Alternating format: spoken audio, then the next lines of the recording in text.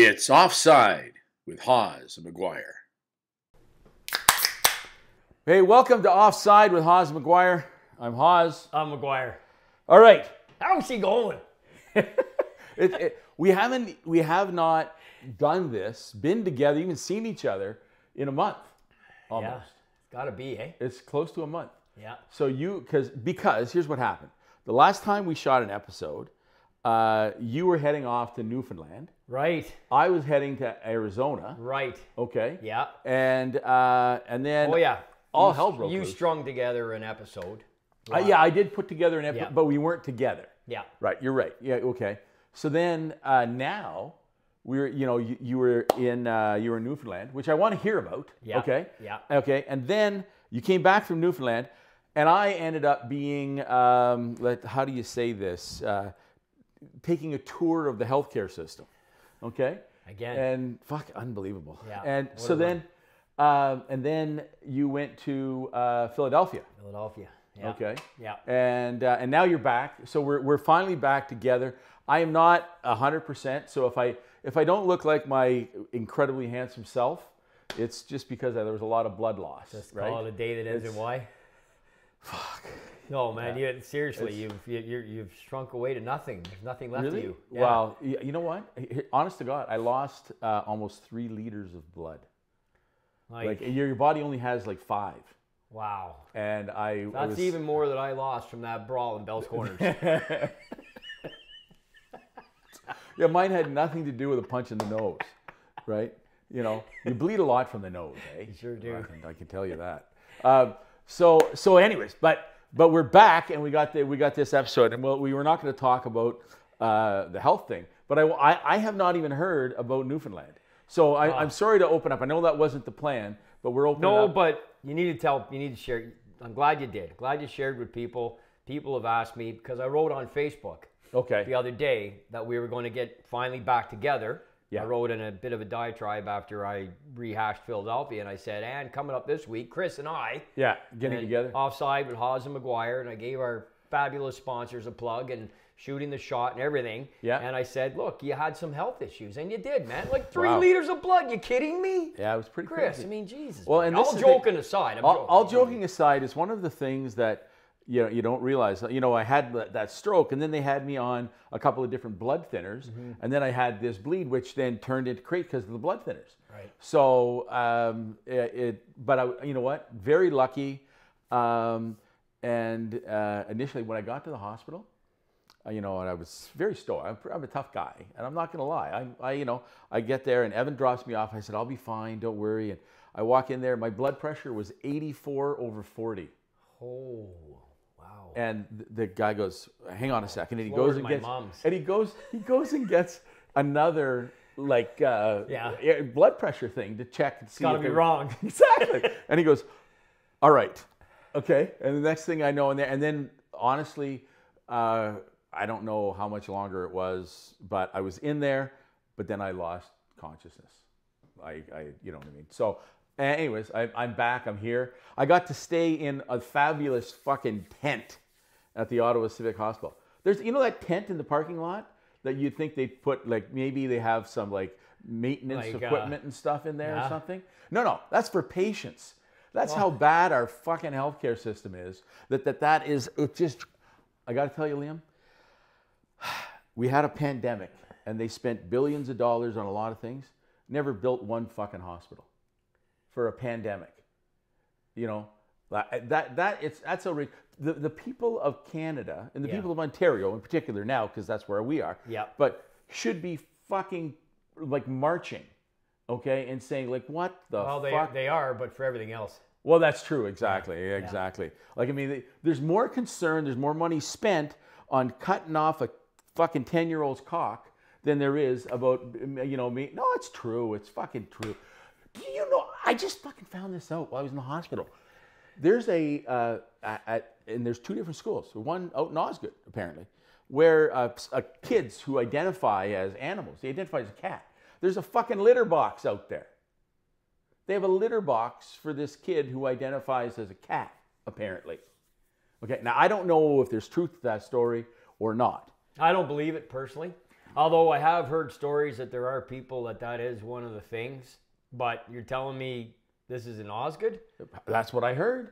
I don't believe it. Well, you know what? Anyways, and there's also a Holy Trinity in Stittsville or something like that. I've heard of Holy Trinity. I don't know where it is. Look, there could be a school. Look, Ottawa's I know we're not Toronto or Montreal, but we're over 1 million people all in. If you include the girls in the valley. You know what? Maybe it's a school somebody. You're going to, if you're a parent out there, I'm going to say this right now. If you're a parent and your kid thinks he's a cat, there's something fucking wrong with them. Like, don't indulge it. Listen, I would like to be 6'3", but I got to live with who I am. Tell your kid they're not a fucking cat. Offside with Hawes and Maguire. Oh, I'm sorry. You know what? I've been pent up in a hospital for so long. Okay, let's talk about you going to Newfoundland. Nice segue. Speaking of 10-inch kippers. Yeah. All right. Oh, so tell me about Newfoundland. Hey, you know what? You've done more traveling than most people I know, and I've been fortunate to do a little bit. And in the last 3-4 months, including our fabulous trip to Florida, I would put that in there. I know Florida is a destination for a lot of people, but I don't know if they've necessarily traveled it the way you and I did. But what in the fast lane? Yeah, you're a left lane parker. But we'll save that story for another time, maybe. I got to go out to Newfoundland, part 2 of my tour with the NHL Legend Company. Okay. Now, was this your first time in Newfoundland? I'd been to St. John's twice. Okay. And those were in and out trips. Right. 2 days and a night, or 2 nights, 3 days at the most. Okay. And they came in 1999 and 2001. So almost back-to-back years. Right. Over 20 years ago. Right. So, and I went nowhere. We were in St. John's. I did the George Street with Gretzky's youngest brother, Glenn, because we were part of the tour in 99, and I was there in 2001 on a book tour. Right. For my second book. Yeah. I was in and out of the city, man. That was it. We landed in St. John's. We did our first gig in Torbay, I believe it was, which is like a suburb, I guess, mostly. I ended up in Mount Pearl the next day, another suburb, to hang with Terry Ryan's dad for a few hours, and then we had a fabulous event in Torbay that night. Actually, it was the only game the alumni guys didn't win. They tied 4-4. It was a hell of a game. And then we got in a plane again, and we flew to Saint Pierre and Miquelon. Yeah. France. You went to France. You went to France. You had your passport. Needed my passport. Yeah. Needed my passport. We did an hour flight, 50-minute flight over to this island. Yeah. And of all the gigs, they were so well organized. They were so appreciative. The entire town, it seemingly came out. There's 2,200 people in St. Pierre and 700 in Miquelon. There's 2,900 people on the island. Right. That's it. Okay. And they've got 2 rinks. They've got 2 hockey teams. And when I say they got 2 teams, they've got 2 teams that could step into RA Black. Really? Yeah. Like, these are guys. Well, there's probably fuck all else to do. Well, there's the guys that have come back that went out and tried to make the highest level they could. A couple of guys with some pro experience, 4 or 5 guys, major, junior experience. Right. A lot of guys with experience playing in Europe. Originally came from French? Came from there. Yeah. Really? Came from there. These guys are they're weaned on hockey. I'll tell you something else. So much. It was so amazing. That was our second night. And we come in, the guys do warm up, and they play the first period. We're going in. The Zamboni's on. They're signing autographs. Kids would come in after every intermission. And anyway, long story short, game finishes. They bring the big thing of beer, which I always made sure I was down there for. Yeah. Great big tub of Molson X. Got Molson X in St. Pierre and Miquelon. I said, what the hell? Oh yeah, well we have some hardcore X drinkers here and Molson X drinkers here. And I said, you're kidding? Point them out to me. And so they bring X in from the province of Quebec. And they had X there, and I was in my glory all night with X there. I would have drank anything anyway, it doesn't matter. But that was night 2. Then next day we get on a ferry, we go back over, 8-foot waves, things like this. We're up on the bridge, incredible experience. And we land, we go to the town of Fortune. We go to Fortune, Newfoundland. And these little towns in the middle of nowhere, right? Yeah. And again, another big hockey event. We're just treated so well by everybody. You know what the people are like there. Yeah. And they're just so appreciative of these guys coming in. I was with 8 NHLers. Chris Nyland was coaching. The other 7 were playing. Dale Weiss and Bernie Nichols played on the same line. They just owned the ice. They owned it. And they just had fun out there, but they really could turn it up a notch if they wanted. You know the names. And it was just fabulous stuff. And then we had to go up to northern Newfoundland, take another ferry over to Fogo Island. Okay. And we went over to Fogo Island and we spent 2 days there. 2 days in Fogo Island. Again, another hockey game. Again, just incredible experiences. Being shown the sights and everything. Like it's we didn't see an iceberg, but they say it's quite common. Yeah. You know, to wake up in the morning, there could be an iceberg in the bay. We're driving back to one of the places they wanted to show us. There's a great big herd of caribou, like literally from here to your couch off the road, and you see, like, you're just startled, right? Really? It's just, oh, they're there all the time. And you know, the ocean is everywhere. Like, it's in this next stop, like west coast of Ireland. That's what it is. And this is the thing. So this is a little anecdote. My mother-in-law, okay, she tells us a story. She was in Ireland, okay, with a friend of hers from Newfoundland, right?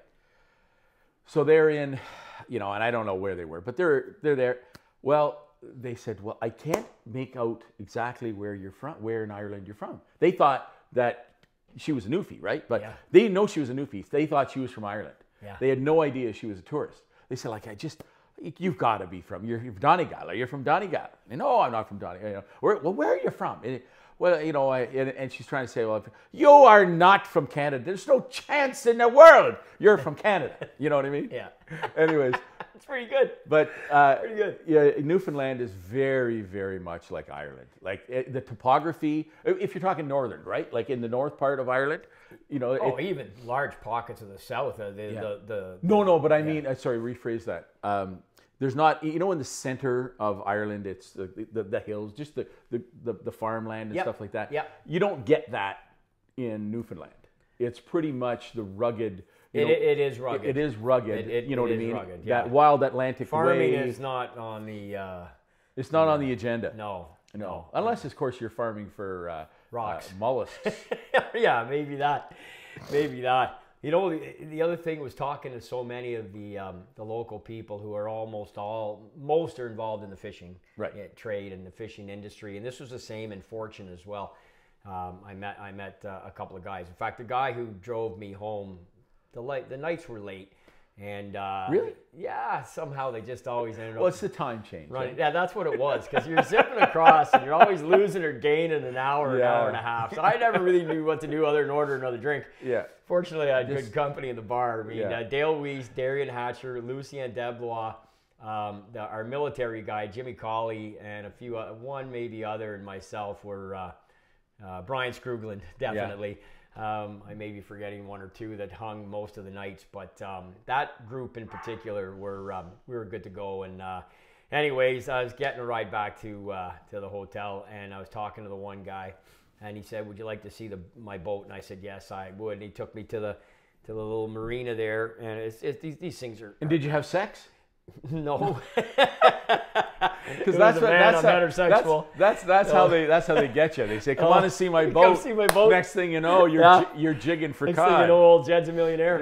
Yeah. No, just actually, the name of the restaurant was the cod Jiggler or something.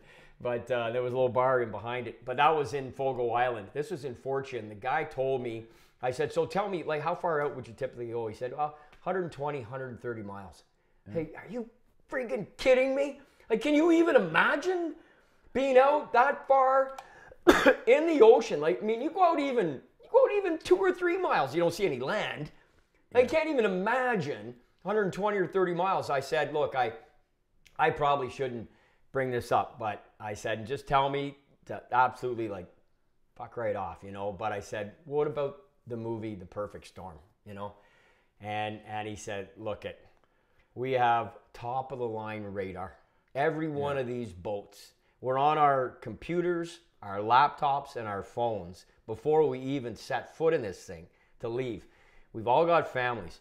That guy, that day, he stayed out and stayed in the teeth of it. He knew what was coming. They wanted to try and ride it out, get around it, whatever. We never, like he said, I said, but you've lost guys. He said, of course. Sometimes you're in the water, things can go wrong.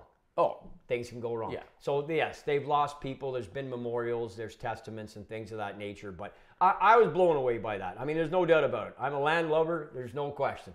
I can't even swim.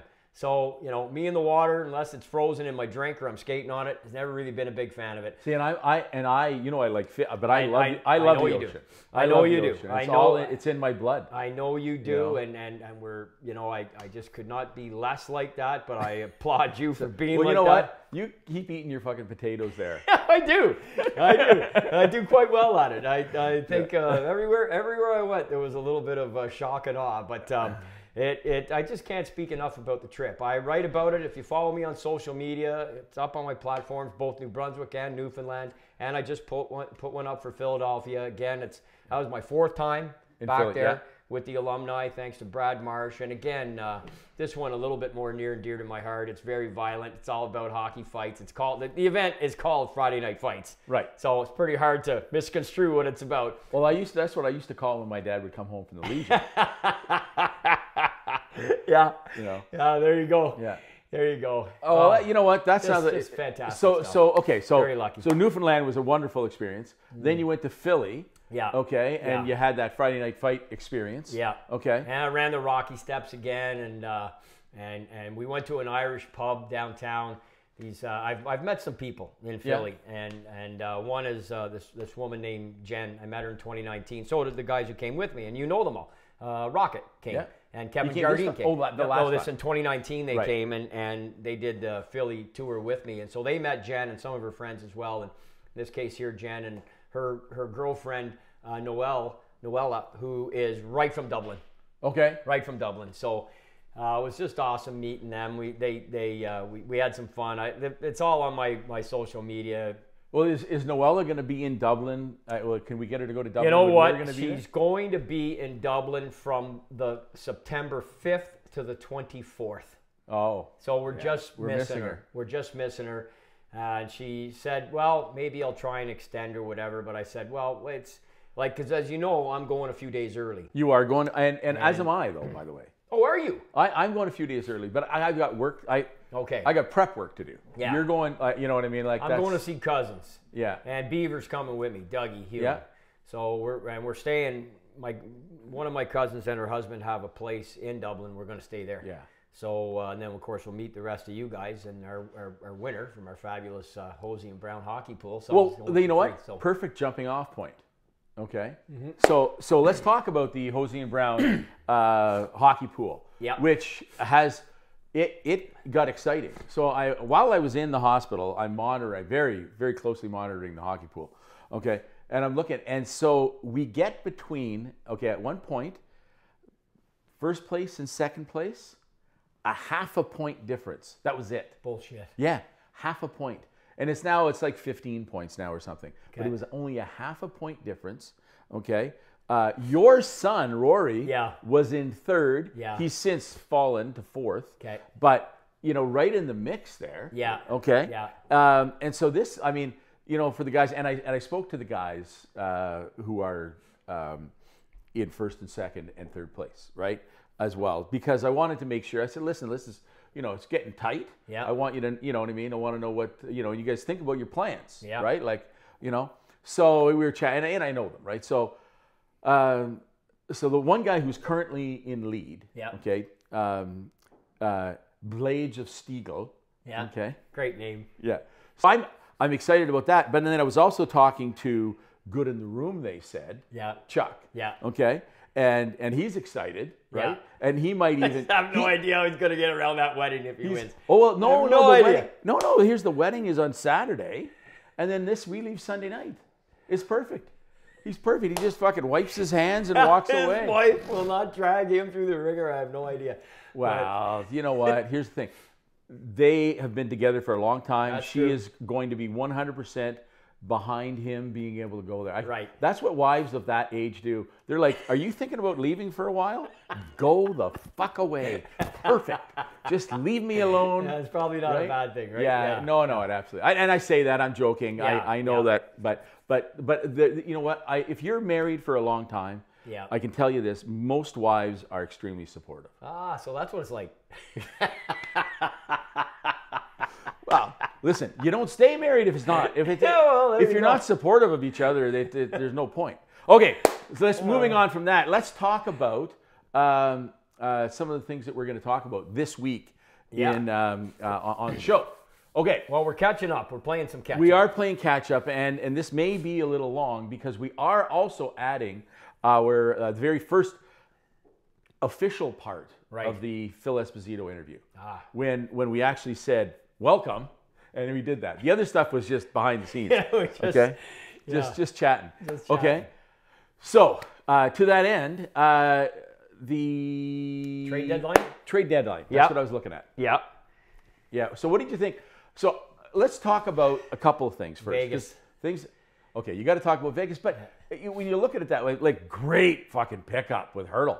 Yeah. Oh, amazing. Last trade too. Of the entire deadline. Well, because they had to build up that whole, long-term disability or long-term injury, whatever, injured reserve.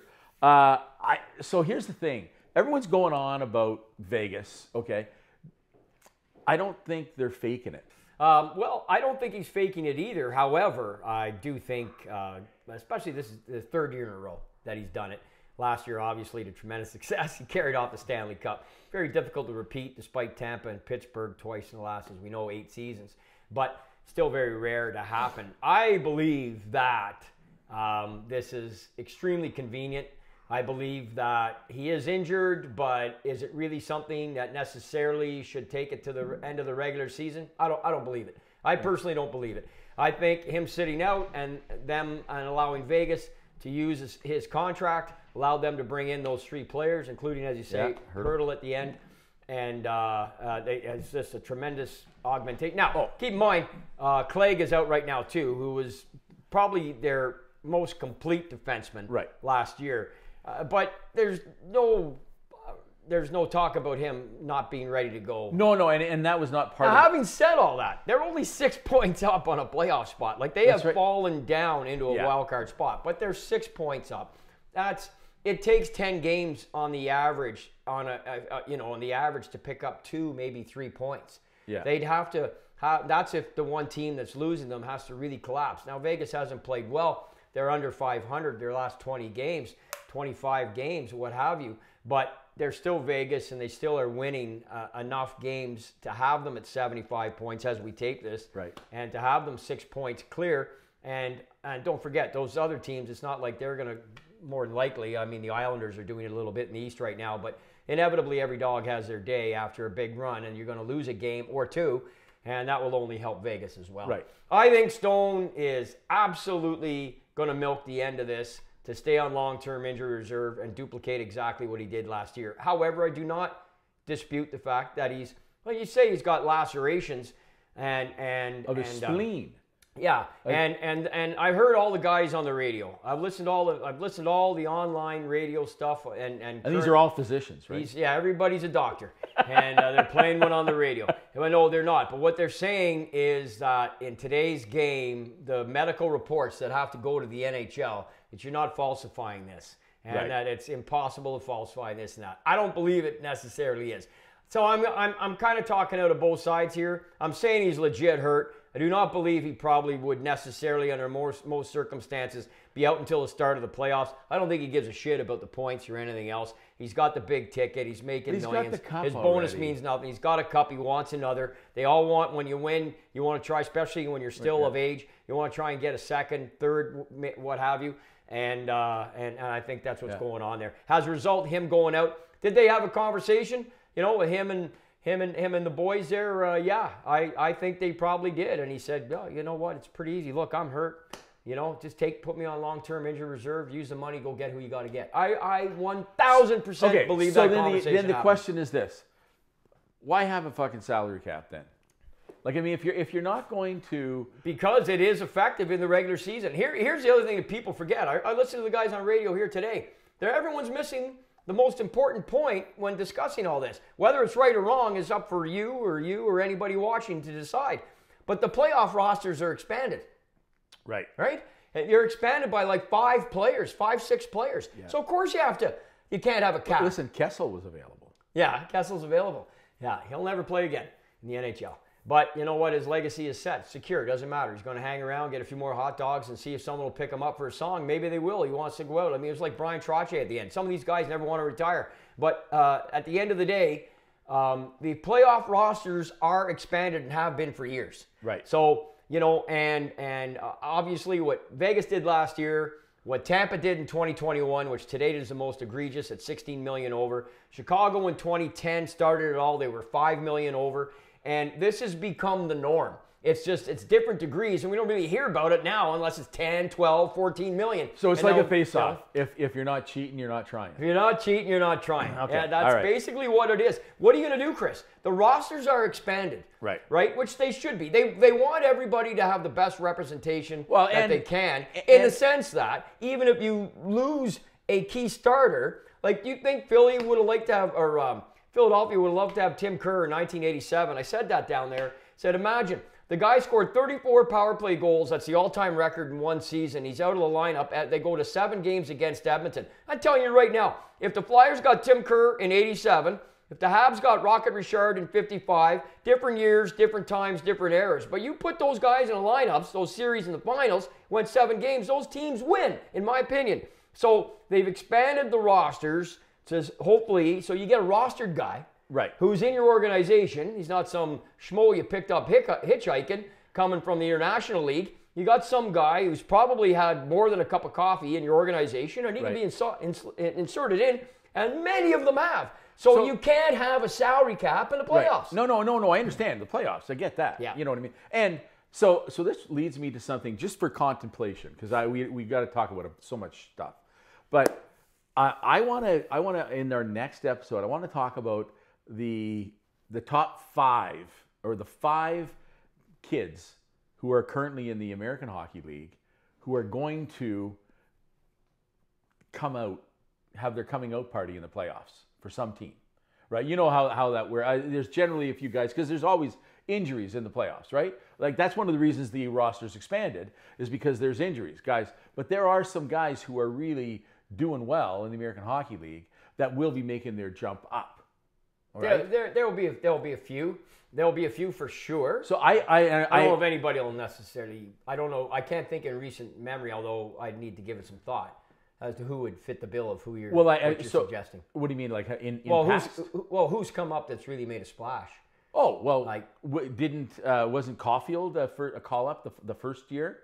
Well, wasn't. I mean, that's what I'm referring to. Like when they come up, they came up. And no. I mean, he was sent down.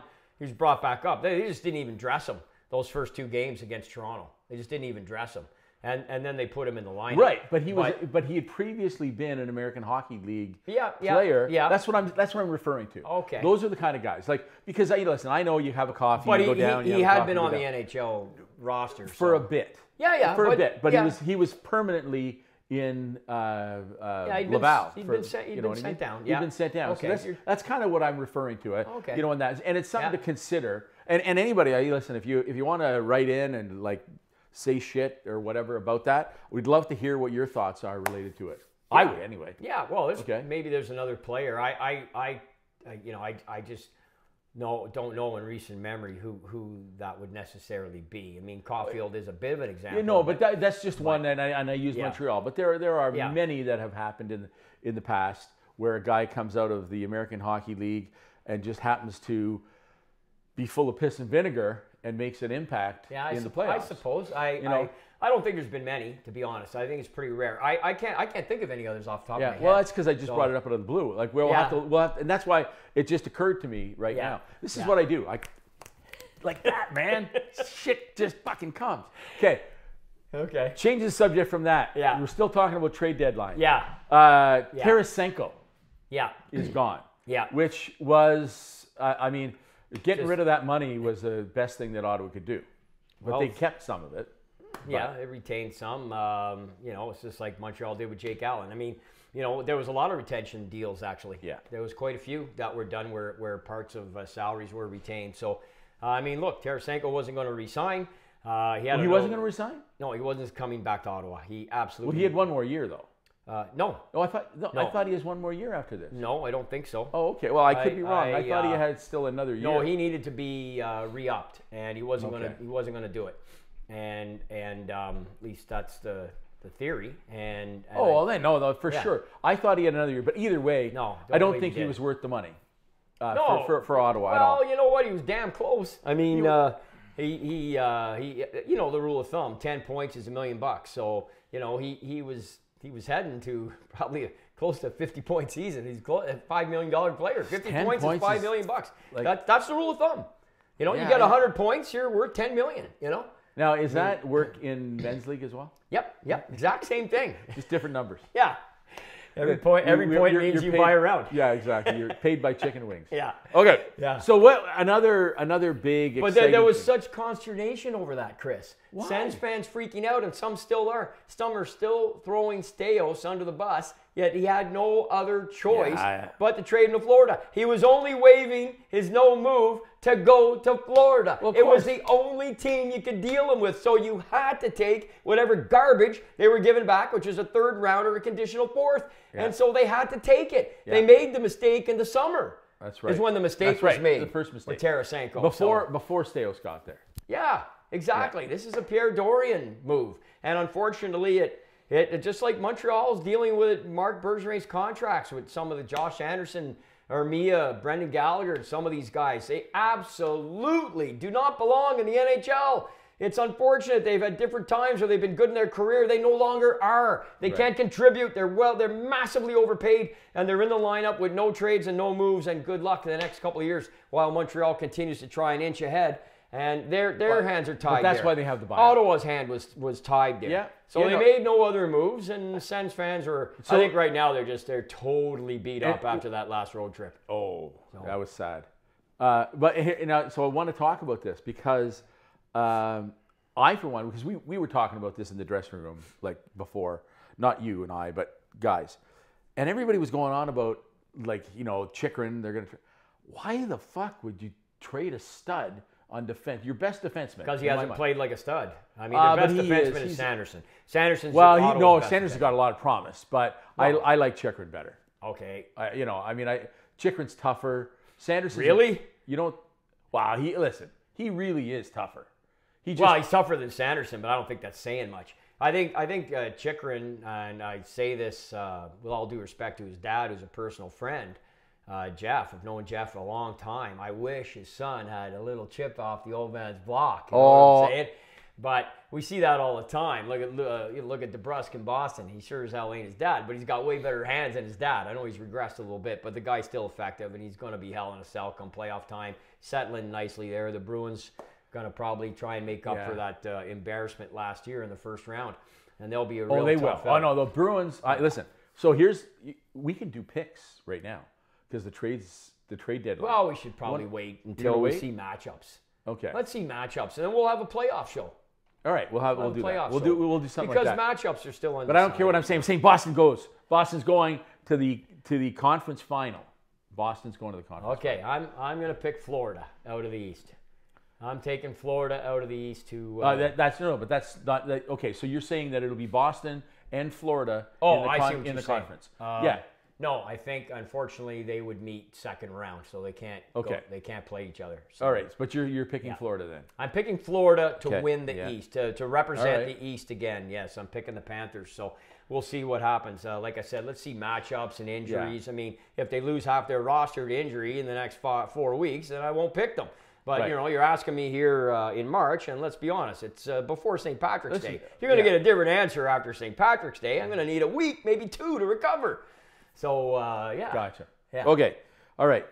So we're going to wrap up on some other things that have happened in the last little while. Little kerfuffle over there in New York. Rempe? Yeah. Yeah. Oh, he's the hottest story in hockey, or he was until Tortorella's explosion. But the hottest story in hockey, after Terry Ryan's game with the Growlers, I would say, with maybe a little bit of a nod to Alexander Daig's documentary, which garnered a lot of chatter, and I did eventually see it. And then I worked with him in Brockville, so we had a chance to talk with him.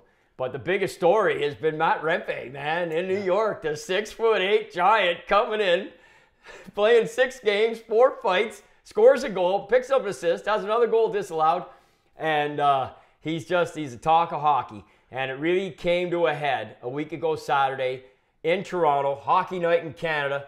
when he went toe-to-toe with Ryan Reeves at center ice after turning Reeves down earlier in the game. Had to go home after he ran Labushkin, and Reeves said, "We got to go now, kid." And they went, and it was a talk of hockey leading up to it. Are they going to go? And they did, and it's just beautiful. Watching the hand-wringing on social media from the left-wing tree huggers has just been worth the price of admission. And watch this kid come in and trying to make a name for himself, trying to find a hole for himself. By the way, he's got not bad hands. Like, the guy can shoot a puck. He can handle the puck a little bit. He got ripped off the other night. That goal, I don't know how that goal's disallowed. It was up on edge.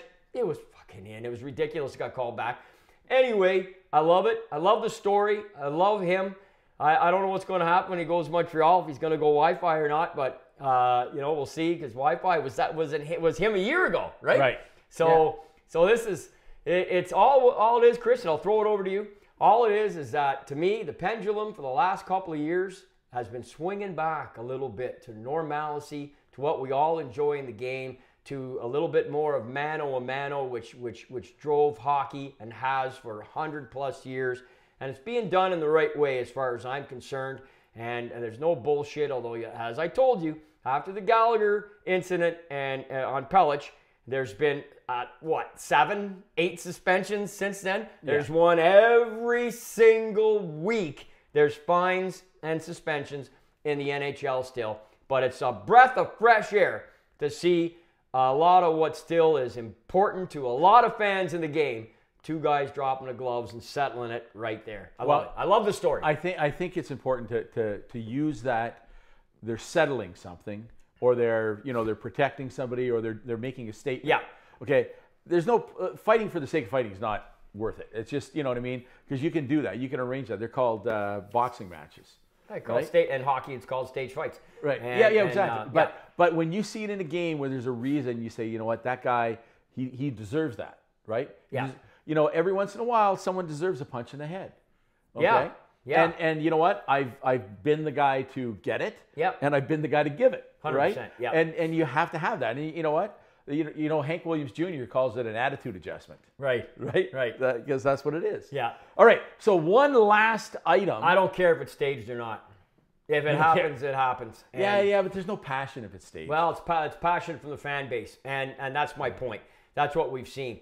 You're not on social media like I am, and I know that's only representative of a smaller percentage of fans. Right. The wider, it's always the vocal minority, who control most things across all walks of life. The vocal minority now, because of the phones and the ability to go on social media. So I'm really only referencing them.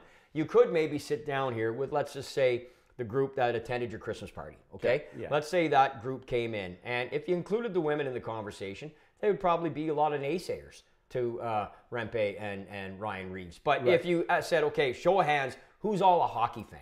Let's ask you first. Right. And let's say whoever, regardless they were, and I'm just using your Christmas party because I think you had a good cross-section of people. Yeah. Right?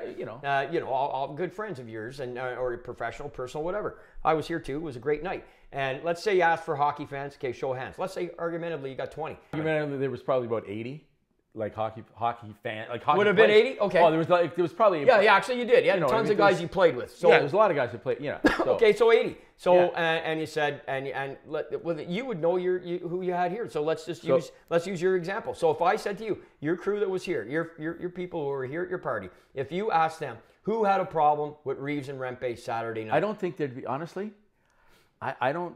Pretty small number, right? Small number would have a problem with it. Even the wives, like I'll be honest with you. Most of my friends' wives, I know are. I mean, they don't want their husbands fighting anymore. No. Okay. Yeah. They don't want that. But they're totally, we're in their 50s and 60s. Right. Yeah. Rempe's 21 years old. Well, no, but this is the thing. So they understand that it's part of the game. They've raised our kids who played high competitive level hockey. And so they learn to accept that it's part of the game. Yeah. Partly because we've argued that it's part of the game for so many years. It's true. but that's it. I know, I agree with you. No, you're absolutely right. You know what? I have no issue with it at all. You know what I mean? But it was quite the big kerfuffle with people all. And the way it kind of got masked is because Rempe turned Reeves down. And it was like Reeves wanted to go home. I mean, the video was right there. If you didn't watch the game, you see Reeves skating up on the ice. He's telling the kid, let's go. and you know, they didn't go. And you know, Rempe had been in a series of fights. They were good fights, but he was losing them. And he's a kid. He's 21. He's big. He's monstrous. He's 6'8", but he's getting beat. Like, he's fighting Delorier and Olivier. These guys are accomplished fighters. And they're getting him at the end, and they're winning, and they're hometown fans. I just did that gig in Philadelphia. Brad Marsh on the microphone in front of everybody, hundreds in attendance. And he says, I sure wish the NHL brass had been in attendance here 2 Saturdays ago when the Rangers came in and Nick Delorier and Rempe fought. He said the buzz in this building was something that I have not felt in years. Really? In years. And Brad said this on the microphone. Now, he's preaching to a group of people that were pretty much in full agreement, let's be honest. Yeah. They're there to watch hockey fights on a 14-foot screen, and the guys are all here in attendance to talk about it. Yeah. So probably not, you know, a crowd where you're going to get a lot of naysayers. However, it was important enough for Marshy to make that, to almost re-energize it, reinvigorate it, you know, and make the statement so definitively. The buzz in the building, which is exactly what it was in Toronto. So I love it, because for all the naysayers and all the pussies out there and all the people crying about any time someone throws a shot in hockey, let alone all the egregious shit that goes on in so many other sports, like baseball's throwing balls at guys' heads and stuff like that. You know, you cry about hockey because there's a fight, because you never played, you know nothing about it. You just want to rail against a fight in hockey. And I love the fact that it's coming back. Listen, and to be fair, in a big way. To be fair, we've had, there's a whole generation of people that, but I certainly, I call it the pussification of the nation. Yeah. Okay, the whole nation, a bunch of fucking wusses. Wow, we are. We are. Well, Sure. you know what, and I, you know what, I'm not saying I want to go out and fight somebody tomorrow, but I was at Canadian Tire. No, no, but it is. It's the pussification of our nation. It's like my buddy Jimmy Fling when he told us one time, he said, yeah, geez, guys, I was in another fight at Walmart. What's another doing in that statement? Exactly. That's probably not good, Jimmy. Exactly. Although that was years ago. With all due respect, because he watches the show. Jimmy, I know that was years ago. But no, you're right, man. It is. And that comes out on social media. Again, vocal minority, and they're the ones, they wave their flags, whatever they want to support or whatever. And it's just, they're so anti any type of violence in hockey. And you think you can legislate it out or rule book it out and stuff. They just don't know what's inherent in the game, which is why I always make the point, because there were so many people up in arms about Brendan Gallagher getting his 5-game suspension, thinking it should have been more. Maybe it should have. Give him 10. Doesn't matter. I said, you think it's going to stop anything? There's going to be 15 more suspensions before the end of the season. And guess what? That's what we're on pace for. Yeah. So, you know, it's a big boy game. Yeah. It's two entities, Chris. It's not you or me or the 20 million on social media. It's the NHL players and it's the NHL owners, and they have an agreement that's collectively bargained. And that's what runs the NHL. So listen, we're going to change the subject to, what's the last thing we wanted to talk about? Trade deadline. Oh, Tortorella's suspension. Tortorella. Speaking of Philadelphia. Speaking of Philly. Yeah, Philly in the news. Well, you know, he blew up in that game. They were playing. Now, do you think he should initially? Yeah. The initial start. Do you think he should have been thrown as early as he was? Because he lost it after he was thrown. He went bananas. I mean, he looked pretty normal after the second goal. By the third one, he was already engaged with the referees. Yeah. He was engaged. Now, again, I have no idea what he said.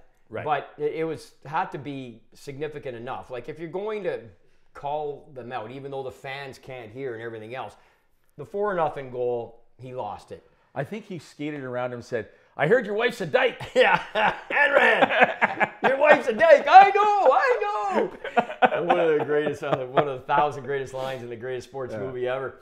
But, you know, listen, he's not the first coach to be kicked out or suspended. There's been many in NHL history going back to the 1930s. Jack Adams, 42, Jack Adams. There's been so many.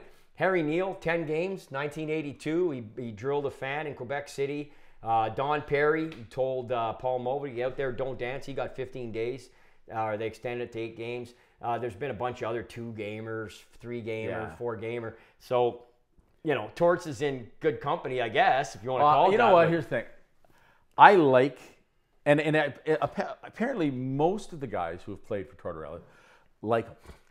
And it was on. They were playing Tampa, and they were honoring the 2004 team. That's right, man. He coached, and all the guys were upstairs, and the camera panned up there. They're all watching. They're just laughing their ass off. Yeah. They were laughing their ass off, and everybody on social media was laughing. But obviously, the NHL had to take it seriously. Yeah. The thing is, Chris, he wouldn't leave the bench. No, I know. He wouldn't leave. So, but here's the thing. The question is, how about the Flyer owner saying he's paying the fine? How about that? Well, I love it. Yeah. I love it. Yeah. I love it. Absolutely. And it's been so well received online. Thousands upon thousands upon thousands of people saying, good on, I'm not even a Flyer fan. I hate the Flyers, but I love this. I love this, you know? And you know why? Do you know why? Because we live in a society where people fucking throw people under the bus all the time. Mm-hmm. You know what I mean? And when somebody goes up and says, you know what? Okay, he may have been wrong. I don't know what the deal was. I don't know. Like, we don't know. Like I said, it seemed odd that he got thrown at the time that he got thrown. And then, of course, he lost it, right? And he wasn't going to, you know, but you know what? At the end of the day, okay. I mean, I know somebody else who had that issue himself at a game as a player, not saying, fuck, I don't deserve to be thrown out. Yeah, I heard that story once. It may even be somebody in this room. Yeah, it could be. You know, that's not me. You know, and the reality is that sometimes the refs are fucking idiots. No, you took the words right out of my mouth. I think that's another reason why it's been widespread. It's been more revered than not, because there is no repercussions for these officials. There's no accountability for their countless obvious errors. Video review can correct some of the technical stuff and maybe overturn a goal and things of that nature. But the referees who end up, and sadly, and I don't mean to just say Tim Peel because he got caught on microphone, but you have to think that's a microcosm of what exists when you're talking about 50, 60 officials. There's probably a couple at different times are going to get a little bit emotional in a game against a coach who's absolutely railing them. Yeah. Like you're saying, the time of the game. Listen, it's 4-0. They're collapsing. He's snapping. It could have been 90 seconds in, let alone when it happened. So it's just the fact he wouldn't leave. And that's why the fine is being administered, and it's anything more. It would have, had he just yelled one more thing and walked off, he gets nothing. Right. He just gets the game, that's it. But now he gets 2 and 50,000. And a standing ovation when he returns. He will get one. Yeah. Well, look at that city. I mean, you're talking about, look, let's be honest. We just did fight night in Philly. It's my 3rd fight night out of the 4 events I've done there. They're going to keep doing it because Marshy says they don't care. I could probably do it in front of 10 people. These sponsors are still going to sponsor it. They love it so much. I mean, no, they get people out, obviously. But, but it's a city where they've got no problem selling tickets for this. Right. Like, let's be honest. This isn't, I don't know that you could. And they did it, but went back and forth with my friends on social media, Mark and Janice Kelly. Mark Kelly was part of I wasn't on the committee, but I was hired to MC it in Ottawa here in 2008. And Brad Marsh ran it. Right. And it was Bob Probert was one of the guys who came up. Oh, really? And I did a hot stove with Bob Probert up on stage, and Terry O'Reilly. And it was and Jimmy Kite. It was spectacular, absolutely spectacular. Can I just tell you the line of that entire night when somebody from the crowd, and we took questions from the crowd, I had a wireless microphone, and somebody said, Bob Probert, how come you never fought Jim Kite? And he didn't even miss a beat, because Jim Kite's deaf. Right. And he played with hearing aids, and he had to look and this and that, and probably didn't even miss a beat. God rest his soul. And he said, I asked him to go 8 or 9 times, but he never heard me. Well, the whole place just broke up laughing. I don't know if you could do that right now, Chris, in Ottawa. What if you could say that? I don't know if you could do a fight night in Ottawa. I don't know if you would get an attendance for a fight night in Ottawa in 2024. Why don't we have one? Well, why don't we get some sponsors? I'll tell you. We'll do the Offside with Hawes and Maguire. I'll tell you who wants to get involved if we do one. Who was on stage in Philly? Who's that? Matthew Barnaby. Oh yeah, well, he's an Orleans guy. He's in Orleans. Oh, there you go. Yeah. Well, let's. Okay, so we're announcing. I don't even know how we're gonna fucking do it, but we are announcing right now that we are going to do a Friday night fight night. We have no idea where.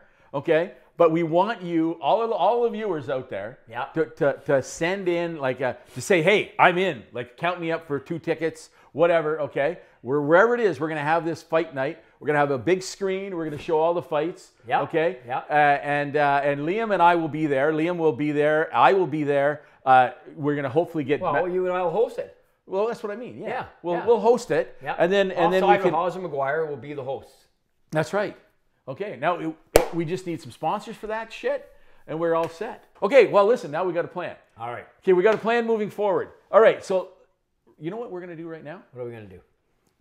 Given that this is such a monumental, historic event, that Yeah. we're going to have the Friday night fight here in Ottawa. Yeah. Okay, maybe Marshy will come. He would Okay, come. okay. He would come. So we'll have the Friday night fight thing in Ottawa. Okay, it's a historic event. I'd like to talk about this week in hockey history. Hello, Canada. Lafleur coming out rather gingerly. Back to Lafleur. Shoots. He scores! This week in hockey history. Okay, we're back with This Week in Hockey History. Liam, this is early March, or actually not quite early March, almost mid-March. Mid-March. Almost mid-March. Oh my God, just okay, it's mere days before St. Patrick's Day.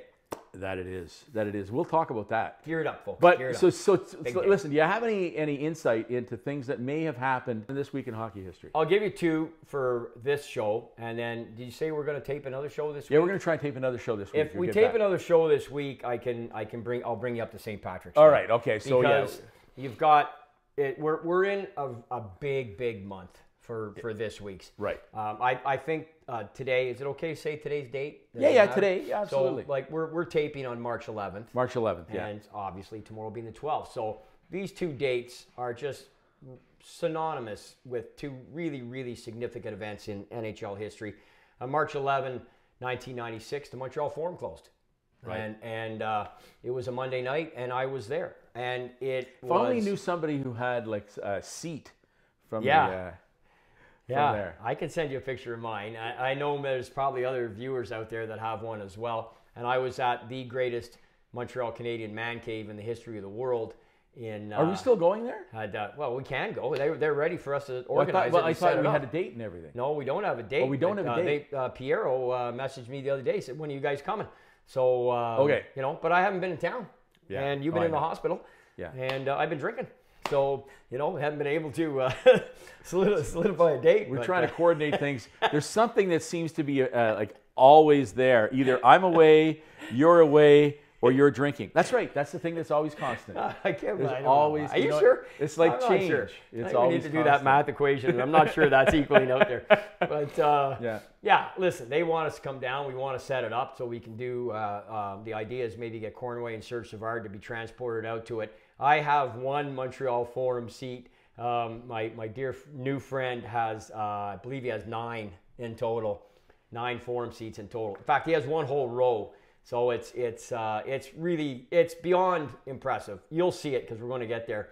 But March 11, 1996, the Montreal Forum closes. It's a Monday night. They beat Dallas 4-1. Kovalenko gets the last goal. The only other thing significant about that, Chris, of course, it ties in the middle of the 75-year history of the greatest sports story over time in the history of the world. Howie Morenza's funeral, March 11, 1937. Howie Morenza's daughter marries Boom Boom Geoffrion.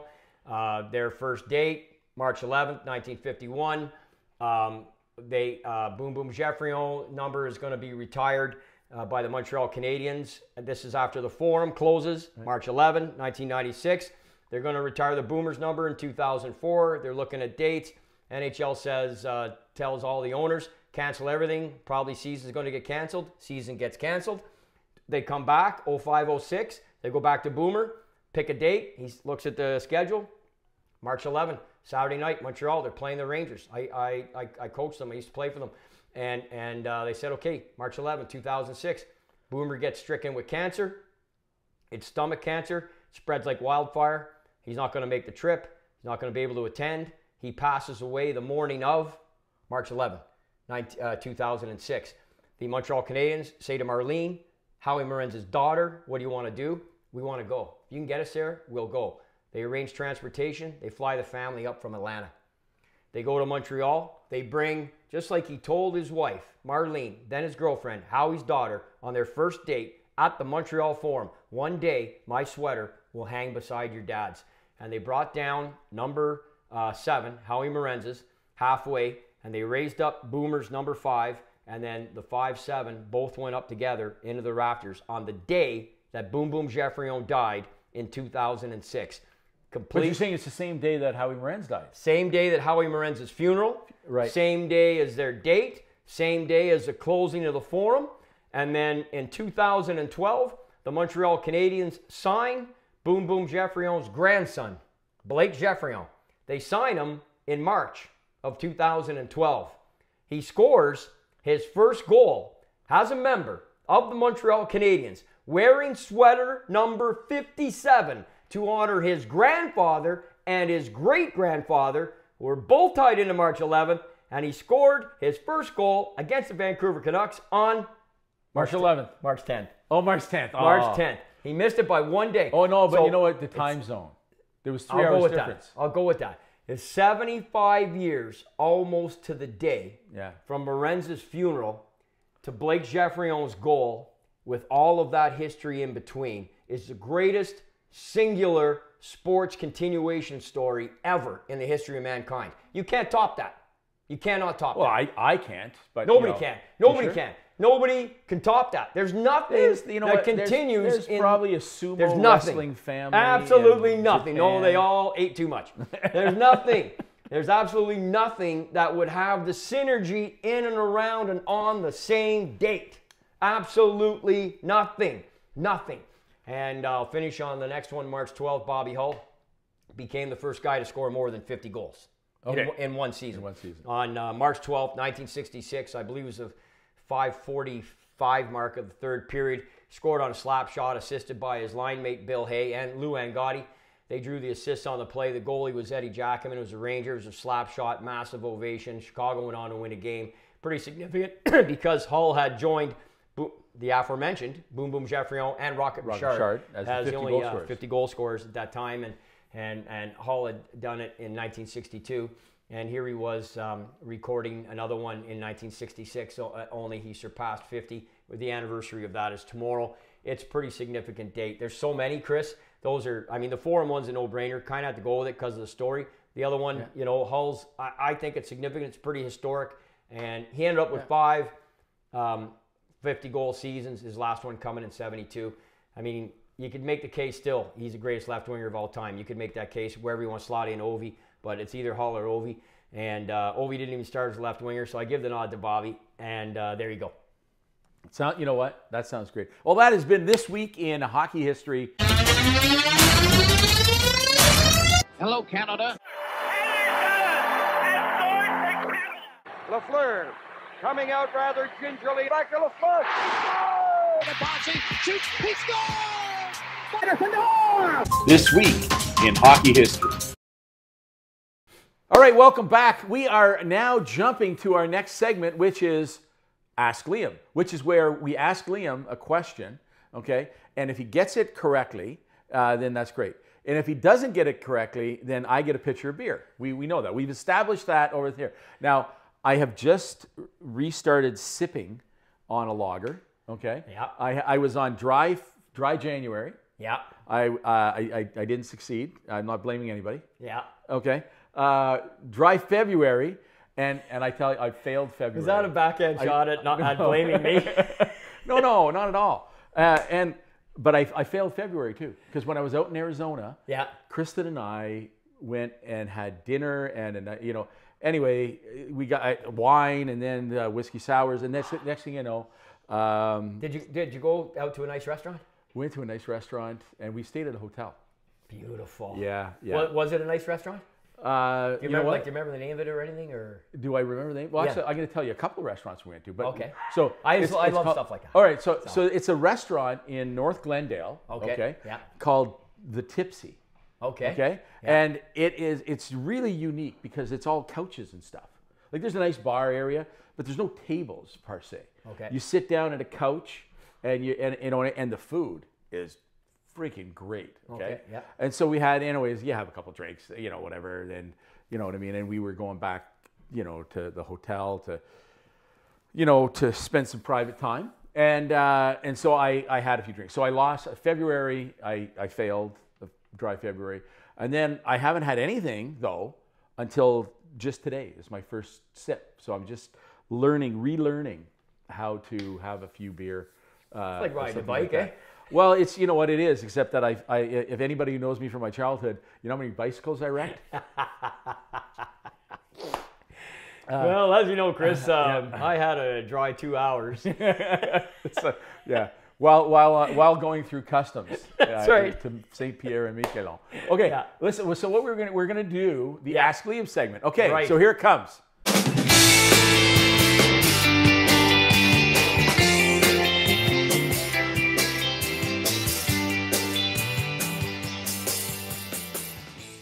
All right, welcome back to our Ask Liam segment of the show.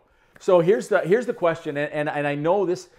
Do you want to explain how the question came up, and then I'll ask the question? Well, sure. I was asked a question, and I was on the microphone in Philadelphia, and as I do everywhere I go, every time I'm on a microphone for decades, I always say, if anyone wants to come up and talk some hockey after, I'll be around till this bar closes, and I'm going to another one.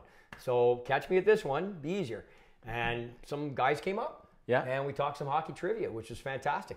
And these guys came up, these two younger guys, they enjoyed their night so much. And they had a question, they had it all written down and everything, the 11-parter, which are tough to get on the spot. Right. But I can tell you right now, I wouldn't have got all, I don't even know if I remember all 11 right now, but I'm going to try. But you want to say the question? Or Yeah. me? So the question. So they asked me the question. So they asked you the question. And isn't it a beauty? It's a very good question. Yeah.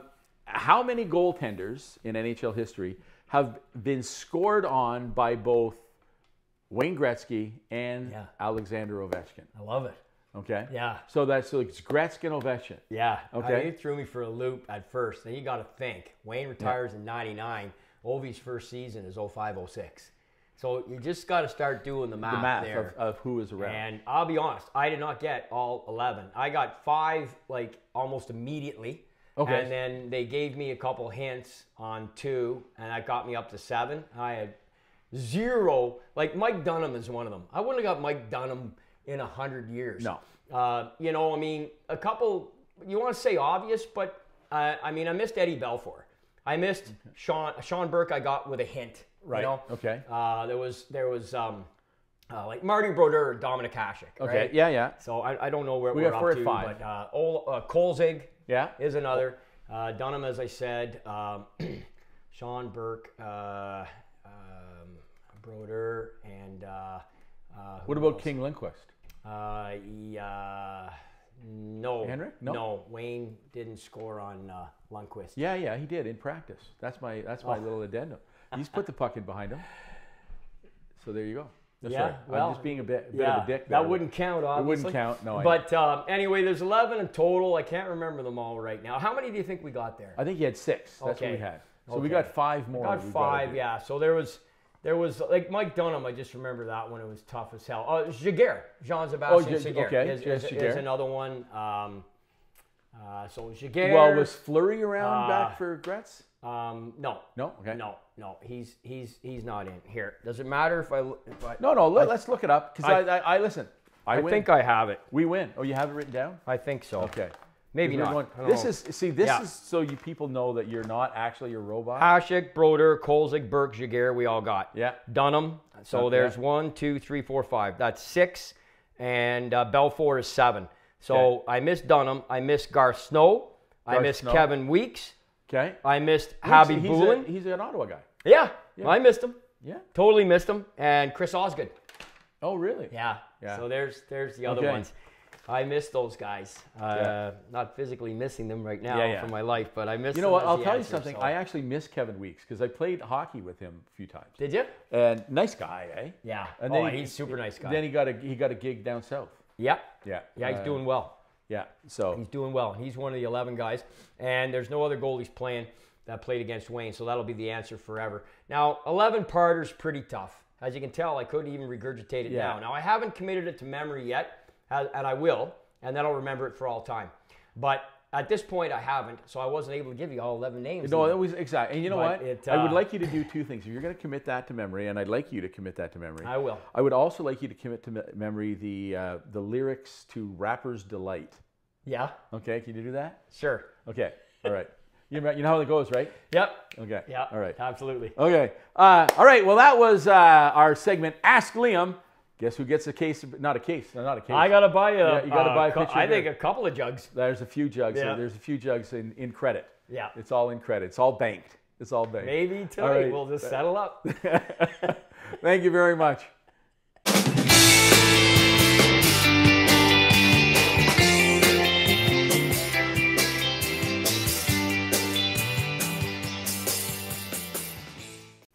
Hey, welcome back to Offside with Hawes and Maguire.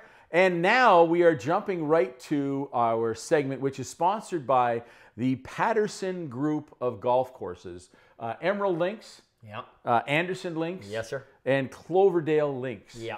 Okay. Three great tracks out here in the rural South Ottawa. And, South yeah, of that's the main right. part of the city. That's right. Yeah, it's And, like technically... Technically, it's Ottawa. it's well, Ottawa. Cloverdale's not. Cloverdale's not Ottawa, but yeah, it may be. Is it not Ottawa anymore? No. No? No, Okay. Cloverdale. I don't know. Once you get past Osgood, that's the most That's the southern line, part. You yeah. can go informally in the city of Ottawa. Okay, so anyhow, on behalf of our great friend Gib Patterson at Patterson Group of Golf Courses, where, by the way, I'm having, you don't even know this, I'm having my Hickory Golf Tournament. The very first. Have you Hickory- formally confirmed this? Confirmed. I've got people registered What's already. the date? It's July the 19th.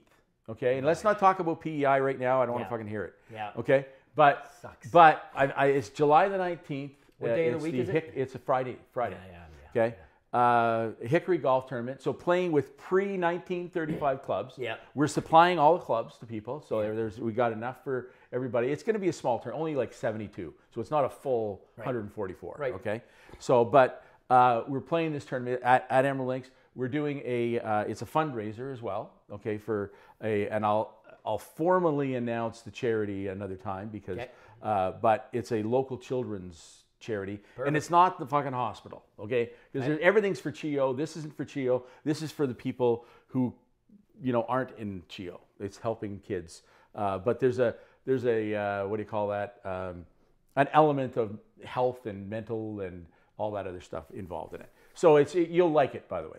It's a local, Anyhow, so we're having that, okay, at the club, and so pretty excited about it. Love it. And you want to hear this?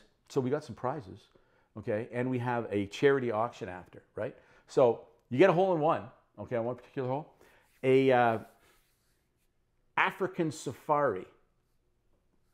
Yeah, I've got a sponsor to cover the cost. Wow. So you get an African safari for two. Yeah. Okay, and that's that if you get the hole in one. Okay. If it isn't one on the hole in one, it moves to the auction. And you can auction. And this is a value of $25,000. Holy cow. So wow. Another hole in one?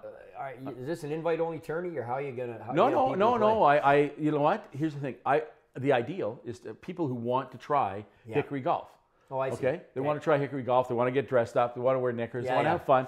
But they want to play with the clubs that Bobby Jones and Harry Varden and those guys played with to see how different it is, right? Like you've seen me play with mine. I have. And I know, and honestly, I have never played well when I play with Liam. It is unfucking believable. You've had some good holes. No, yes, but I don't play my game for whatever reason. And now, granted, I was having really back problems a couple times here and there. Your back was hurting. But it doesn't. Tight. Your balls are shaking from left to right.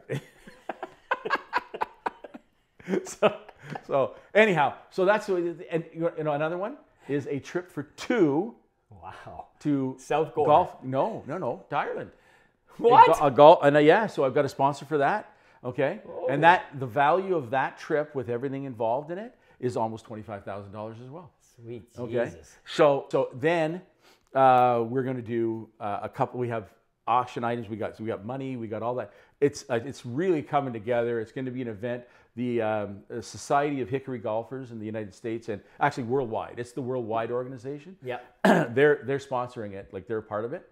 The Golf Historical Society of Canada is going to be in attendance, and they have helped me get all the clubs to give to people. Yeah. So good for you, Chris. Yeah, you know, it's come along. So I thank Gib for all the support there. Now, let's talk in history here. Yeah. Boy, oh boy. Buckle up your chin strap for this interview.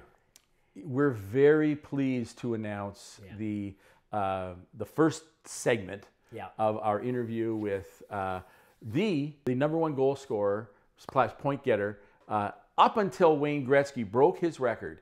Okay, who our guest is today. The none other than Sault Ste. Marie native. Yep. Okay. Northern Ontario, Chris. Yeah. Sault Ste. Marie native. Phil Esposito. Yeah. I get chills because this was one of the most exciting moments. I know, and as the interview goes along, people will see that in you, I think. And it always is for me anytime I'm around him. It was the first time I think you got to meet him. Yeah. He was your father's favorite player, which comes out late in the interview. You won't see it on this part, I don't believe. But you're going to roll them out here as we do the shows. And I really encourage people, at your convenience, take the time and listen to this guy. I know everyone's heard him and seen him. It's not like he's been a shrinking violet for his career, such as it is. And he's still working in the business. He's still doing Tampa Bay home games on radio. He's 81 or 2 years old. Turned 82 in February. 82, February 20th. And he's just a prince of a man. He's messaged both of us. Yeah. Oh. Since we've gotten back. Initially, the message was, "Did you guys get home okay?" Yeah. You know, did you get home okay? Like, who does that? Well, you know what? It just goes to show the quality of the individual. Bought us all lunch. Bought us all lunch. Kevin Jardine, his brother-in-law, were there. Names. Kevin gets mentioned on the show here every now and then. Local guy, one of my best friends, goaltender in the area, well known. In Florida at the time, his brother-in-law, Larry Monahan, Kevin's wife's brother, one of her brothers, they came and sat in on the interview. They joined us for lunch. Phil didn't care. Bought us all lunch after and recommended the steak sandwich. I remember Larry Monahan was going to have something else, and Phil looked at him, and Larry went, steak sandwich. Well, I can tell you, I had the steak sandwich, and it was great. Oh, we all had the steak sandwich. It was great. Phil said, have the steak sandwich. Going, okay. All right. Have the steak sandwich. But it was fantastic. It was. All right. Well, listen. Let's Shooting the Shot. Shootin' the Shot. Yeah. It's shootin'. I've been corrected on Shootin'. that. Shootin' with an N. Yeah, that's good. Shootin' the Shot. Yeah. With Hawes and Maguire. This week we're shooting the shot with Phil Esposito. Hey everybody, welcome to Offside with Hawes and Maguire and our new segment, which is called Shootin' the Shot. That's right, Shootin' the Shot. And today our guest is none other than number 7. And if you say number 7, that's all you have to say is Phil Esposito. And so, Liam, why don't you give us some stats first? Well, we'd be here 10 minutes, but listen, there are some numbers that do bear being mentioned for sure. The guy played 18 years in the NHL. Phil, thank you so much. First, an honor to have you. 717 goals.